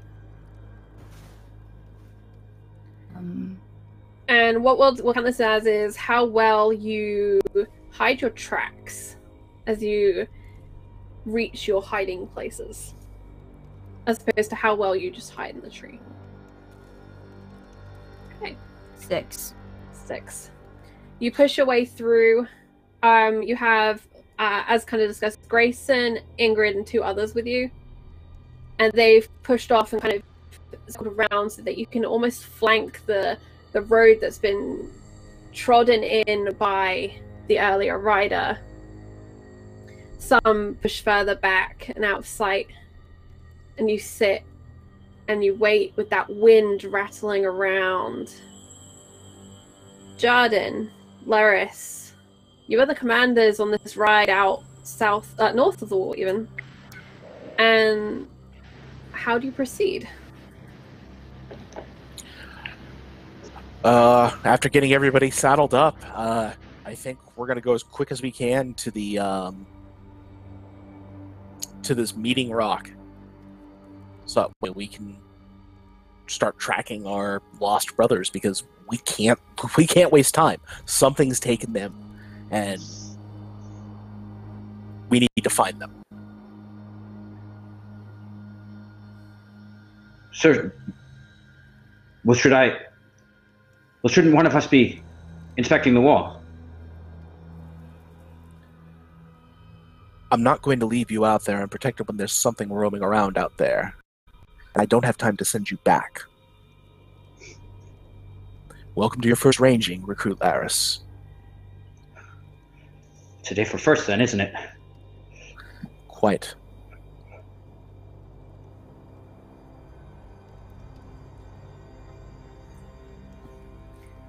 And we'll head on out. Okay, do you proceed as a column, as two groups, as a mass? What is your kind of riding order? Given the density of the trees around there and that sort of thing, it's probably going to have to be a single column ride, unfortunately. It's not a heedless plunge into the woods. It's absolutely going to be, we're moving, we're looking, we're keeping an eye on things, we're making sure that, we aren't wading directly into an ambush. But otherwise, it's with it pretty much about as much speed as we can coax out of the horses otherwise. Alright, so I'm going to suggest that you proceed almost 2 by 2, but kind of just slightly out of kilter with each other, so it's not 2, 2, 2, it's 1, 2, 3, 4, if that makes sense. Yeah, it's a zigzag sort of thing almost. Yeah, and then you can kind of narrow as the road will narrow as you get into the forest, but it's probably the quickest way to proceed. And you do. Laris, where do you position yourself in the marching order? Right at the front of the second column, but a length behind Jarden. Okay. And you lead the pair of you down across no man's land and into the wood. And there's an eerie feeling. There are birds that call. There's the crunch of snow as it falls from trees disturbed by the passing of riders. And that distant cracking noise, maybe it's just in your heads now, but it's there. That ominous lurching of the wall. And what do you do as you enter into the woods? Into the tree line? Scan the woods. See if there's anything that we can make out. I guess that'd be an awareness notice check, please. It might be. Oops, I put it in the right place. Thank you so much, Kai, for that sub. Ooh, not the best day. 6. And Deb, if you'd like to roll for Laris as well, unless you think he's taking another action at this time. I will roll. Alright, shout out those rolls for me. That was a 6, by the way. 6. For those listening to the home game.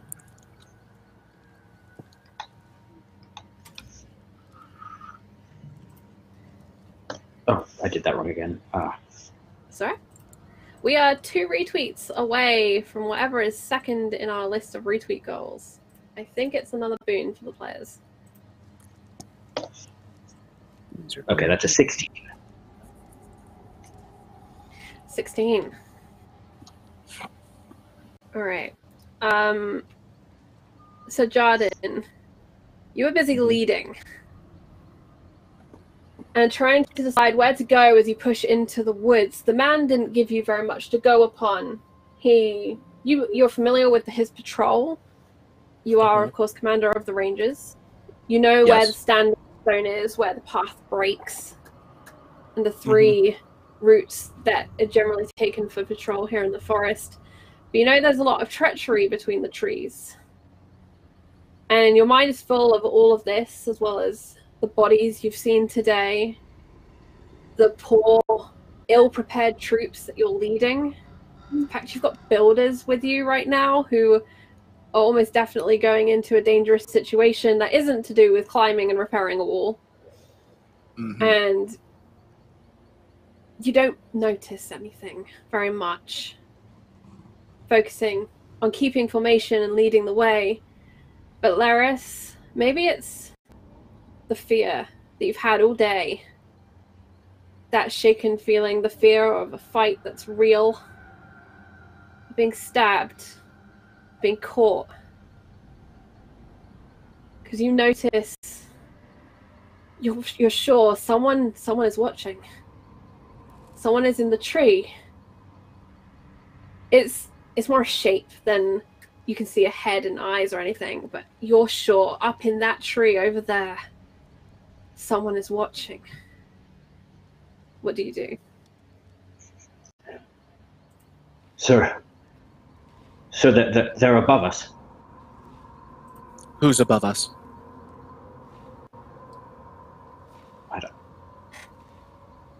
It's just a figure. You see it in the trees there, right? You see that shape? You'll have to forgive me, Recruit Laris. My eyes aren't what they used to be. And he'll hold up his arm. Halt! You're sure? And I look to see if the person in the trees reacts to the halting of the horses. Yarel, you watch as they break the tree line and proceed in an organized column into your woods. And your eyes are on him as that recruit turns and looks directly at you as if he has some sixth sense, as if he knew which tree you would be sat in. How do you respond? I think Uriel is just kind of frozen, staring, like hoping that it was a tiny movement that he spotted, or that he's looking at something near her, past her, like, you know, a bird, whatever. She is as still as Cloud in a pounce type position. She is the only thing really moving is her eyes darting between looking at the crows and ready for if she needs to, because I think she's got her kind of spear at the ready, but it's not like aiming for them type thing. It's just ready. Yeah, it's ready if she needs it, but she's just scanning them and trying to flit between the other wildlings in the trees to try and silently give them a just don't move. Okay. Don't move. So I'm going to offer you a choice. Would you like to make an awareness, empathy, to communicate with your wildling brethren through eye movement, or would you like to make another stealth in the hope that you blend into the trees and are not outright seen? I think like reaction wise, she just wants to absolutely melt into this tree. Like she did not come here for a fight. She came here to watch them, observe them, but she didn't want to trigger conflict. It's the last thing that she wants. So alright, so you're not moving, so this can't be sneak. So this will just be a straight up stealth check. Okay, so just the 3d4. Yep. Do I don't drop one if I'm not putting a bonus dice, or do I always drop one? Yep. No, you don't drop one, No. but I think you need to put 0 in the command, otherwise the command breaks, if I remember correctly. You can leave it blank, actually, and Okay. it'll be fine. Oh, you can leave blank? Okay. Okay, so it doesn't want to be 4, it wants to be... Or you can just do That's great. /die space 46. Oh no, it did break it. Right, hold on. Give me a second. Oh, that's weird. Oh, it's 3. There we go. 8. Okay. Better than my 6, but... not great. Okay, Burke and Laris, what is your passive awareness? This is 3 times your awareness rank. 12. 12? The 15. 15. You know that shape in the tree is a person. A very still person. Yrel, what is your passive awareness? As you melt into this tree and you watch and you hope. So again, it's 3 times your awareness rank. Oh, okay. I see. Well, my awareness is 3, so 9. Okay, so 9. There's something familiar about 1 or 2 of the crows. You've seen them before. There are a lot of crows along this wall. There are plenty in that castle. But you think you've seen a couple of these before. There's a jolt in her stomach when she recognizes them. An almost flashback. And, she's not just, like, frozen for not wanting to be seen in the tree, but for a moment at least, there's almost a I can't move frozen. Yeah. She's gonna wait. If they attack, she'll deal with it. She's not doing anything.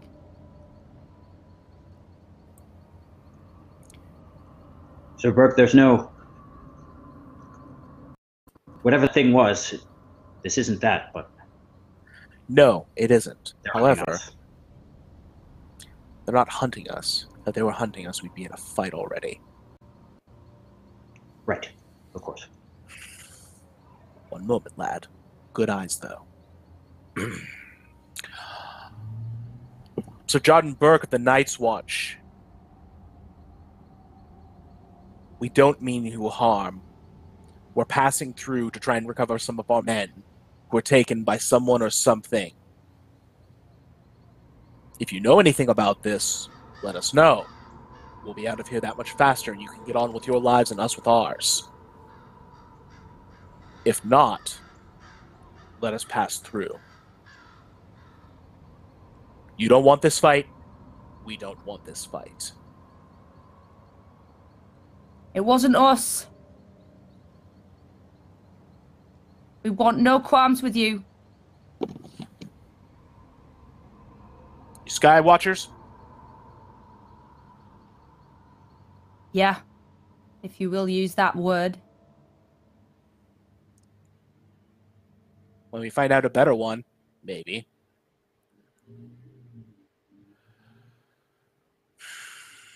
What you You heard fighting? it? If it's not us.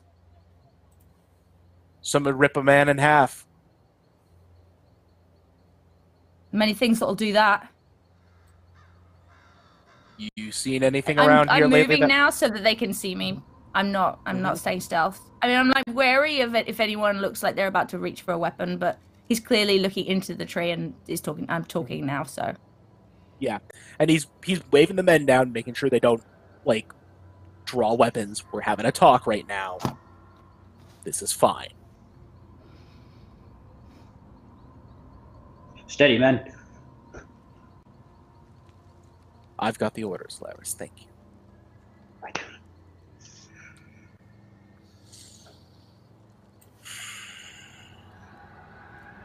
You promise you'll leave us alone? On my honor.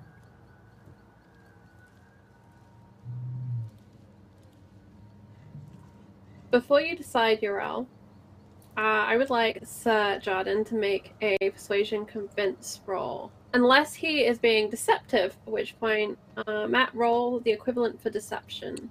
You don't have to tell us which. Just roll which is appropriate. Absolutely. That is a 23. If that beats your intrigue defense, Uriel, you will be convinced. I'm just going to do this as a simple... Yeah, my intrigue defense, if I've got it correct, is 9. So that definitely beats it. Okay, perfect.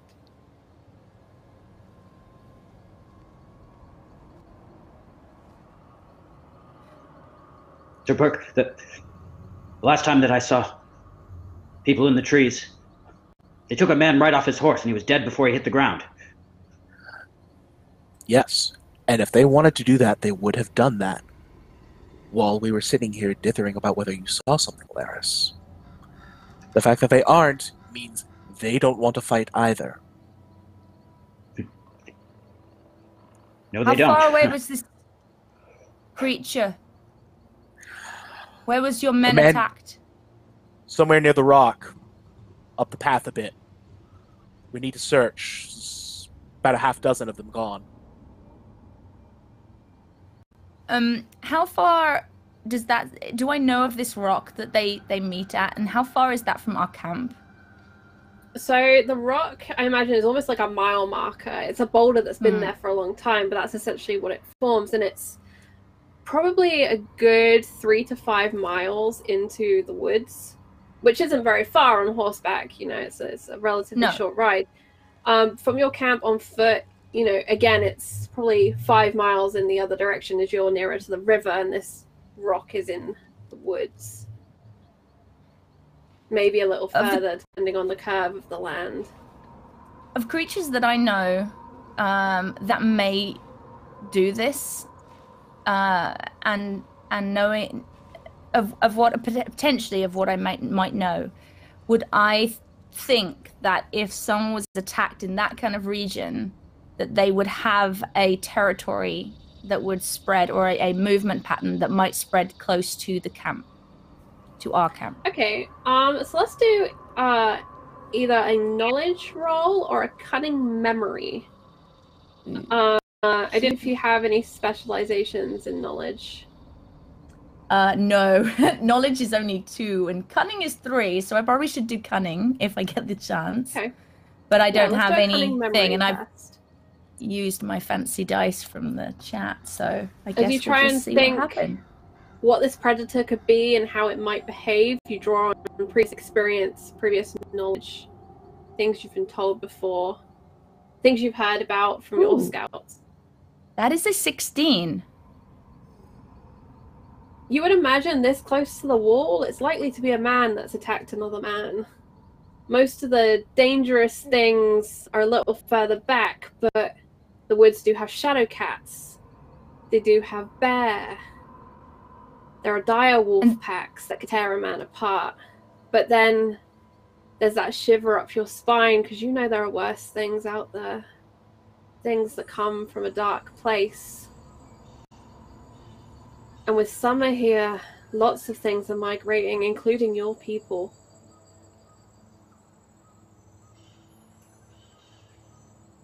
And whatever it is, if it's willing to attack a crow, what's a wildling?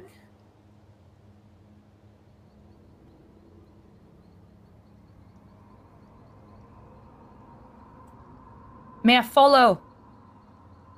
At a distance. If you're in danger, we're in danger, and that's what matters to me. Want to I help can help hunt? track it.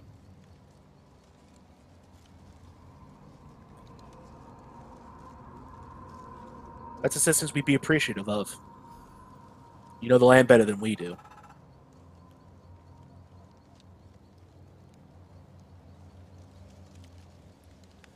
All right.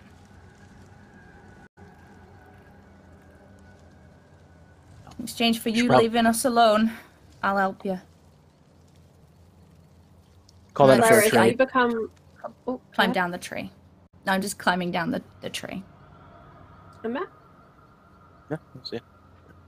Laris, you become aware of the 4 or 5 other wildlings with Yrel. I think it was 4. They are also coming down from trees and out from behind thick trunks. And Cloud leaps down and comes next to Yrel as well. And probably, well, no, doesn't do anything specific. She's probably haunched, eyeing up these crows, but doesn't really know any of them. I don't think. Mm-hmm. She's too young. The horses are twitchy as the shadow cat comes down from the tree. This is an animal that would easily kill a horse, and often will in these woods. I'll kind of like push her, like, you know, order her to kind of go back up so that she doesn't spook the horses. Because again, Yrel doesn't want to cause a fight here if one of the horses throws a rider and she's blamed for it. So she'll back the Cloud off. Laris, you've never heard of a tame shadow cat? Ooh, hearing myself. Hello. No, and I think that I've seen them before in our battles, though. So I think I've seen them in action. Certainly something I wouldn't call tame. I would like Sir Jardin to make this cunning memory test. Cunning memory, she says. I do. Okay.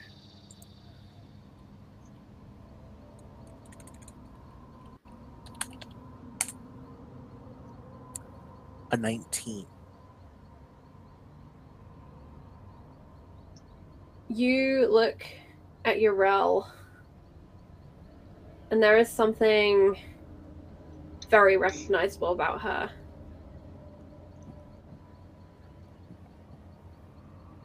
She's maybe one of the wildlings that you were making deals with before Glover. Maybe she was there. One of the skirmishes. The skirmish. But that's something that's kind of ticking over in your mind, and it's the cat almost that provokes the thought. But it's Yrel herself that is the memorable thing. Or the memorable person, I should say. And as the cat goes away, you know, he'll start to make motions so that they can start to get moving again. What's your name?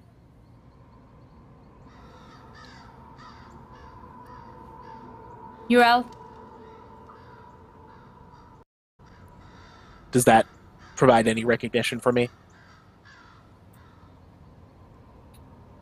What do you think, Kate? Would your name be known?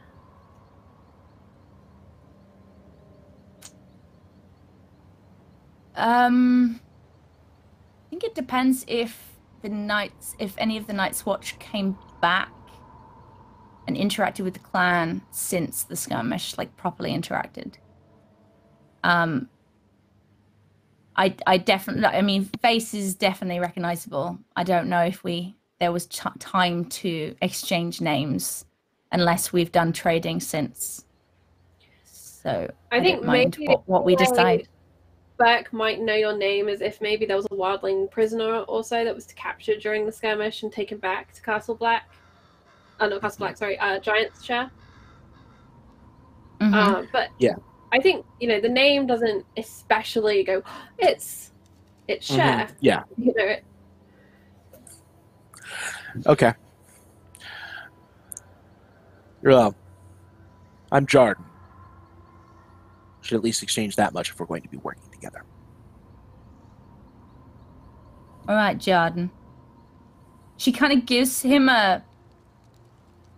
I don't know. She looks deep in him, like remembering the last time they exchanged a look, like 18 months ago, like a moment frozen in time kind of thing before everything went back to crazy, which I won't explain. But yeah, they met before. Yeah. There's a moment. look and exchange, an acknowledgement. Yeah. Sort of kind of at knife point almost, you know. It was yeah. So And we'll keep it at that for right now. That's probably a good place for it. Laris looks to the wildlings that fall back behind us and looks to Sir Burke and says, I see you're a far different man than Glover. With them, I think you're the wise one, and he was the fool. Commander Glover had his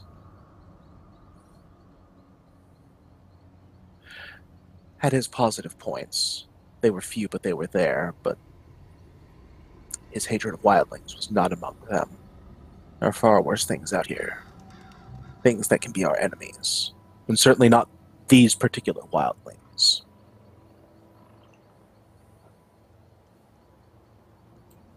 One of the stewards in the worse than party. that cat, Go ahead, Don.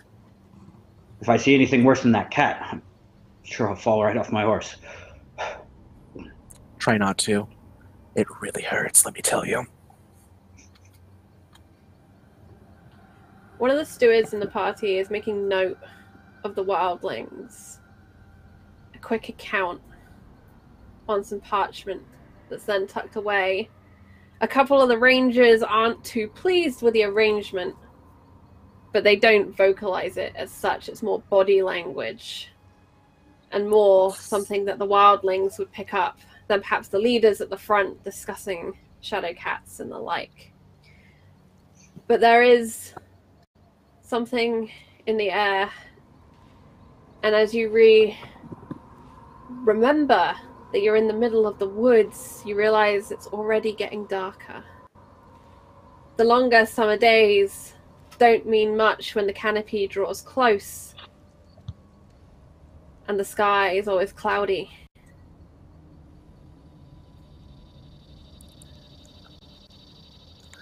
Time to pull lanterns. Lights. We need to be able to see to get our way through here.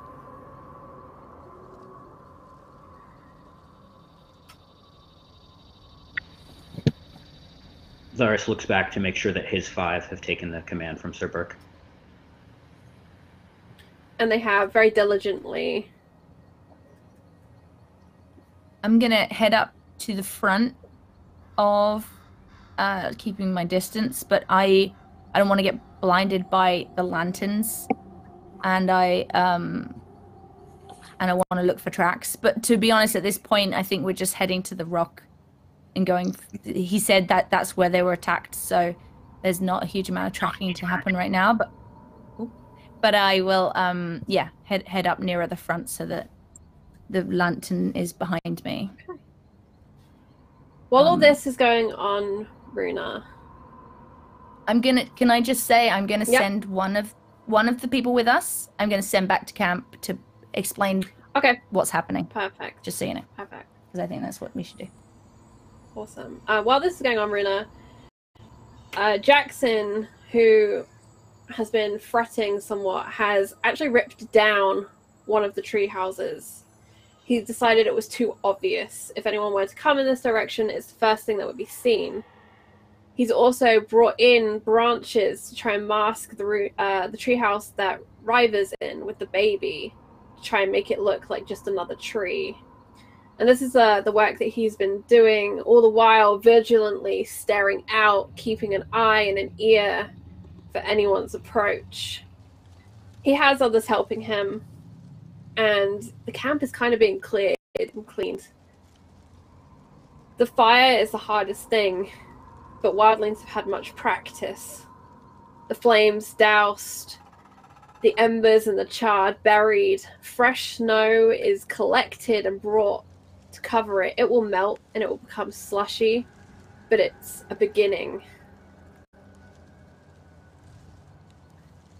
And what is Runa doing?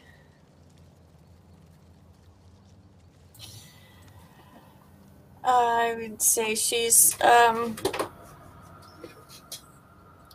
probably helping to clean up from the cooking and just checking in with everybody, making sure everyone is as safe and healthy. Just keeping an ear out in case anybody starts raising a fuss, because it's going to be getting dark and you have to be wary of predators and hazards. I'd like you to make a kind of a status. I think it's going to be a status test, just to see how much people are aware of you, almost leading them in this moment of being the one in charge. Okay. And you said if I don't add bonus dice, I don't drop anything? Yep, that's correct.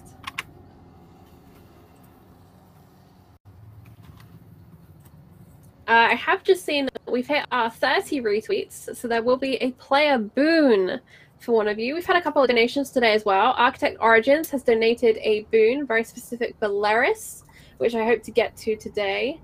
And I'm going to roll a d6 to decide who gets this additional player boon. This is going to be something narrative, probably, for one of you. Let's see, 1, 2, 3, 4. That's Alyssa on my screen. So Alyssa, you will have another boon coming for you. And that was an 11 status roll. 11. Perfect. Okay. So people are listening to you, they're helping you where needed, and you feel like you're being pretty successful in what is going on here as you wait for news, wait for something, and Ingrid does arrive back, sent by Urel, with the news that she's met up with the crows and they're making a deal. They're going hunting. Hunting what? Fuck knows. And Ingrid is clearly in a very bad mood at this point. Any joy from the baby is just gone. And it's a grim and glum kind of a mood.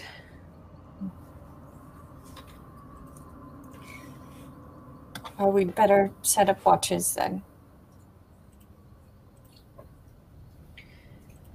I'll take it first.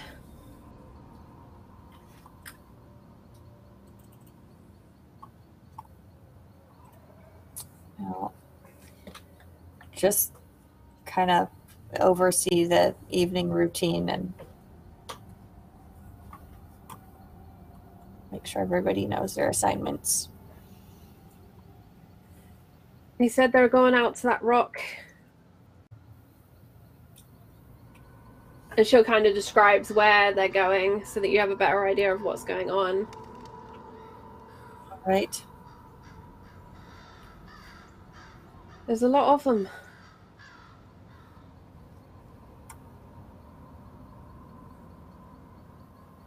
I'm less worried about them than I am about what they're hunting.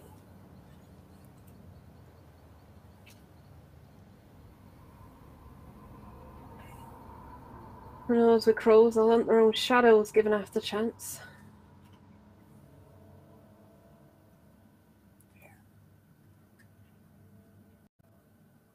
Doesn't hurt to keep a lookout.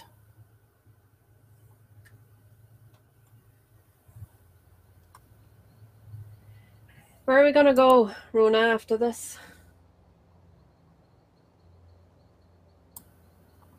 If there is something out there, where are we gonna go?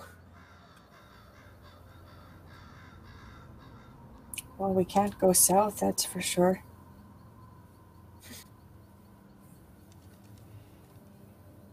Never go south.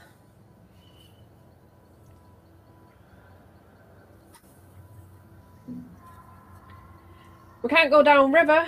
Nothing but Iron Men down there. Can't go too far north. Worry about icefall and all that. So Well, we're stuck.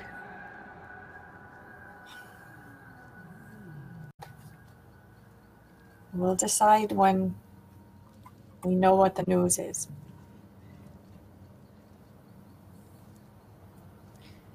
You're right, Rona. I'm sorry. I'm just tired of being stuck. I know. You're not the only one either.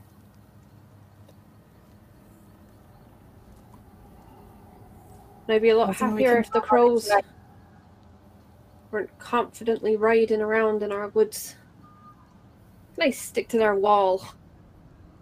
She kicks some more snow and dirt over the fire pit. And the sooner Yarel helps them find what they're hunting, the sooner they'll go back.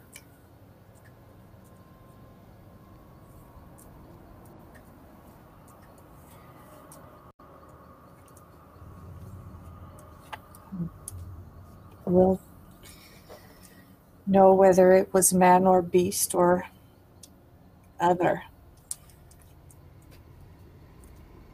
She looks up at you at the word other. To do. Is that what you think it is?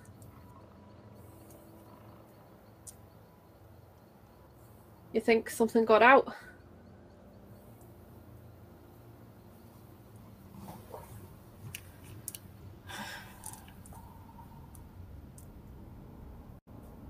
Seasons are changing. Things are. We're not the only ones who will want to be on the move. It's best just to be cautious. Learn as much as we can in the meantime. Commander Dondarrion, you watched a pyre built for the dead.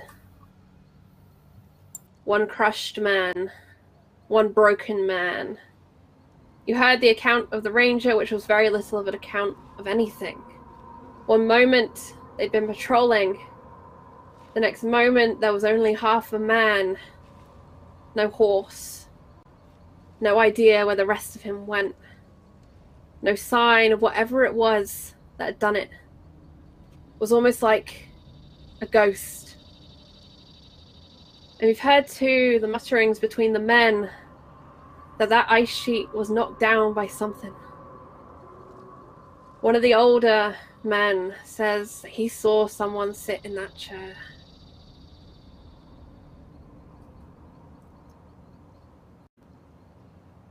And you watch as the flames grow and the night grows darker with it.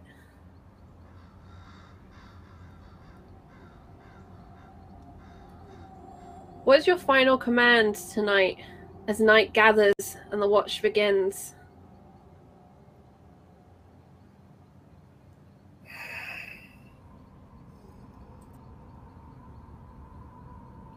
Have the men keep to their posts.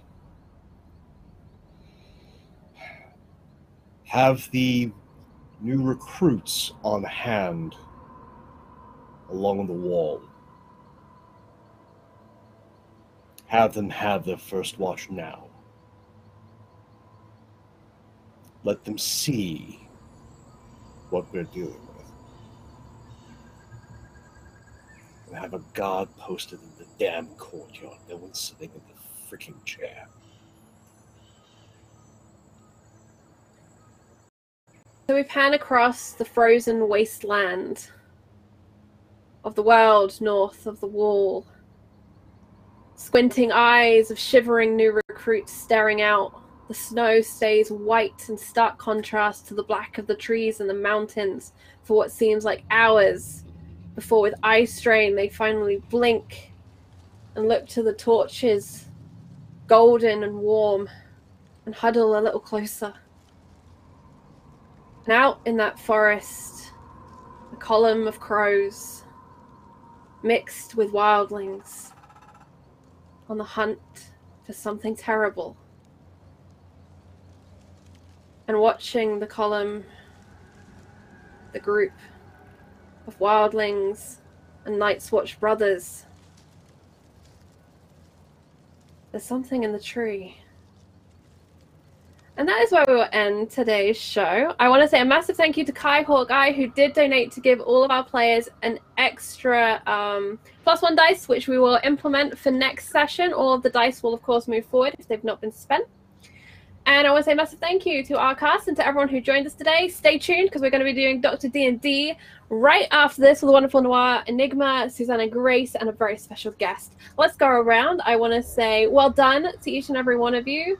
I want to hear either your favorite part of today or what you're looking forward to next week, and where we can find you on the internet. And I'm going to go same way, so clockwise, that way around, because it's reversed. And Kate, that means you're up first. Hey, I'm less nervous. That was really fun. I hope everyone enjoyed it. I apologize for my appalling, possibly at times, Yorkshire accent. I did my best. But it was fun trying it. I'm Kate Madison, otherwise known as Actors at Work on many of the social media places, Twitter and Instagram, that sort of thing.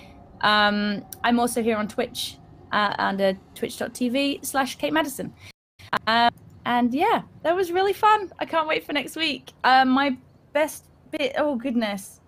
I liked being in the tree when we were spotted. Some of those roles were appalling for sneaking, and it was just great to have that moment of when eyes lock and these characters meet, but not necessarily for the first time. It was great. I'm really excited to see what happens. I am also very excited and scrambling to find my unmute button. Let's go down and speak to the wonderful Alyssa, who played Bruna today. Hi everybody, thanks for watching. My name is Alyssa Adet at Origami Shuriken on Twitter. You can usually find me on Sunday evenings on channel Otherdoc, GMing our Dark Matter Ghost of Saltmaw campaign, which is Ghost of Saltmarsh in space. We had to postpone last night because of technical difficulties, so we're going to have a makeup session on Wednesday evening at 7 p.m. Eastern.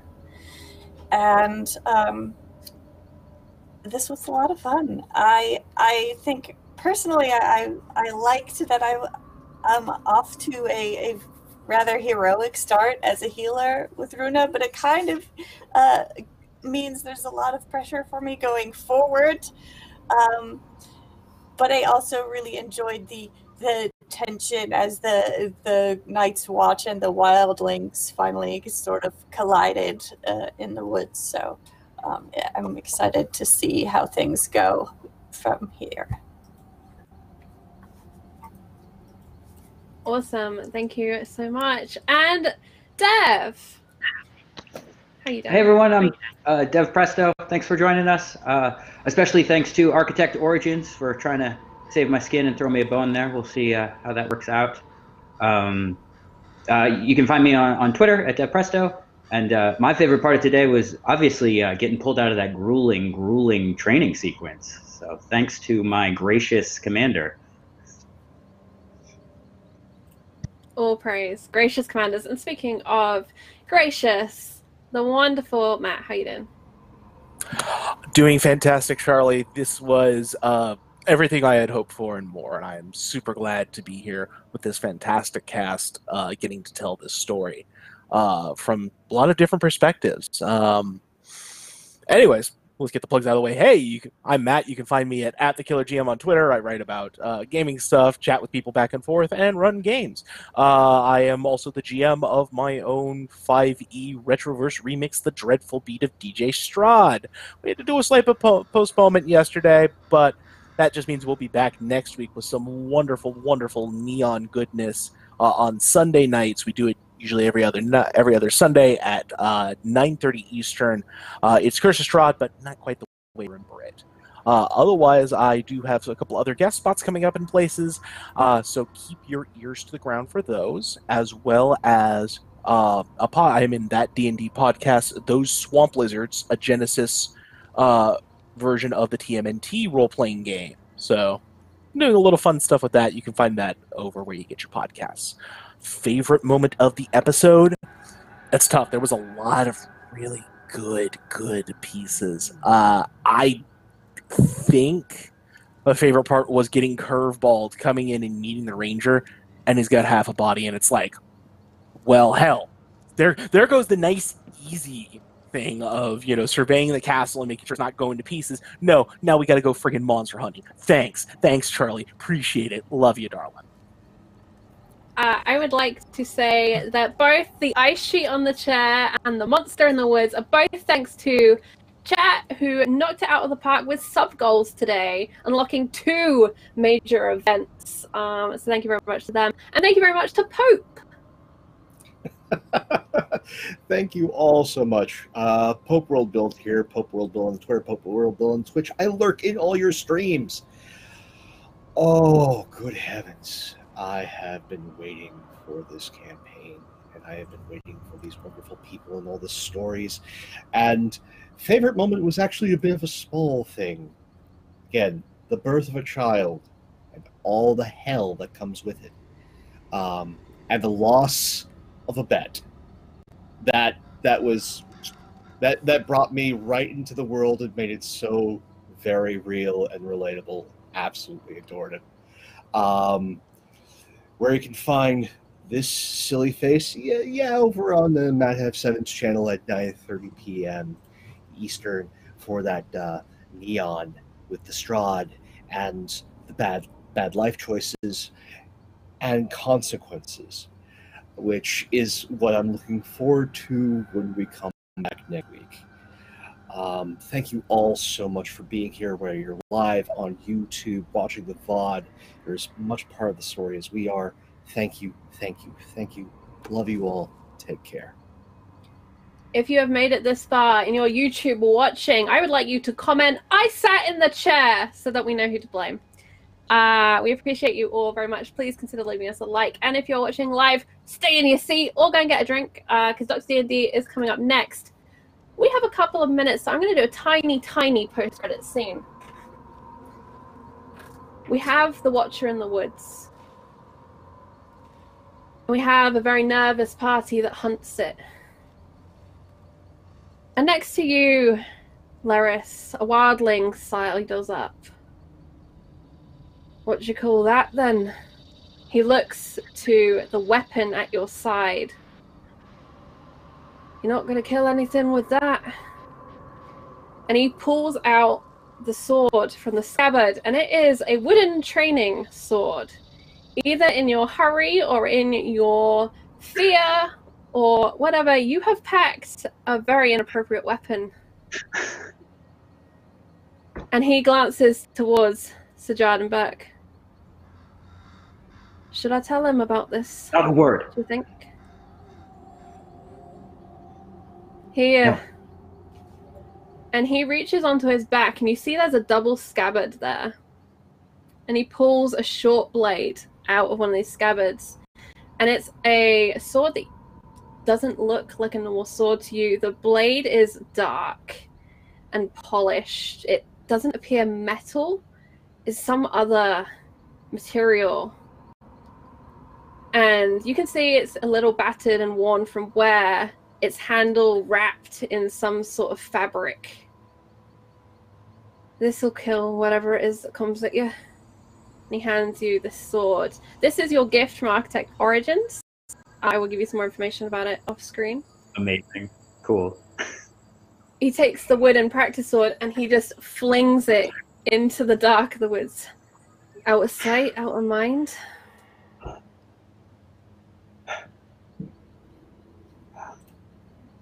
I'll owe you quite a bit for this favor. I'd rather you didn't. And he walks away. He just... You get the impression, like, he wants very little to do with you, but if they're in the fight, he doesn't want you stabbing something with a wooden, like, this practice wooden sword. He wants you to actually have something sharp. And that will be our post-credit scene. I will say all of our players achieved their agenda goals today. We didn't spend any Destiny points, but I will be awarding XP off screen. And that is everything for us here at the Wall.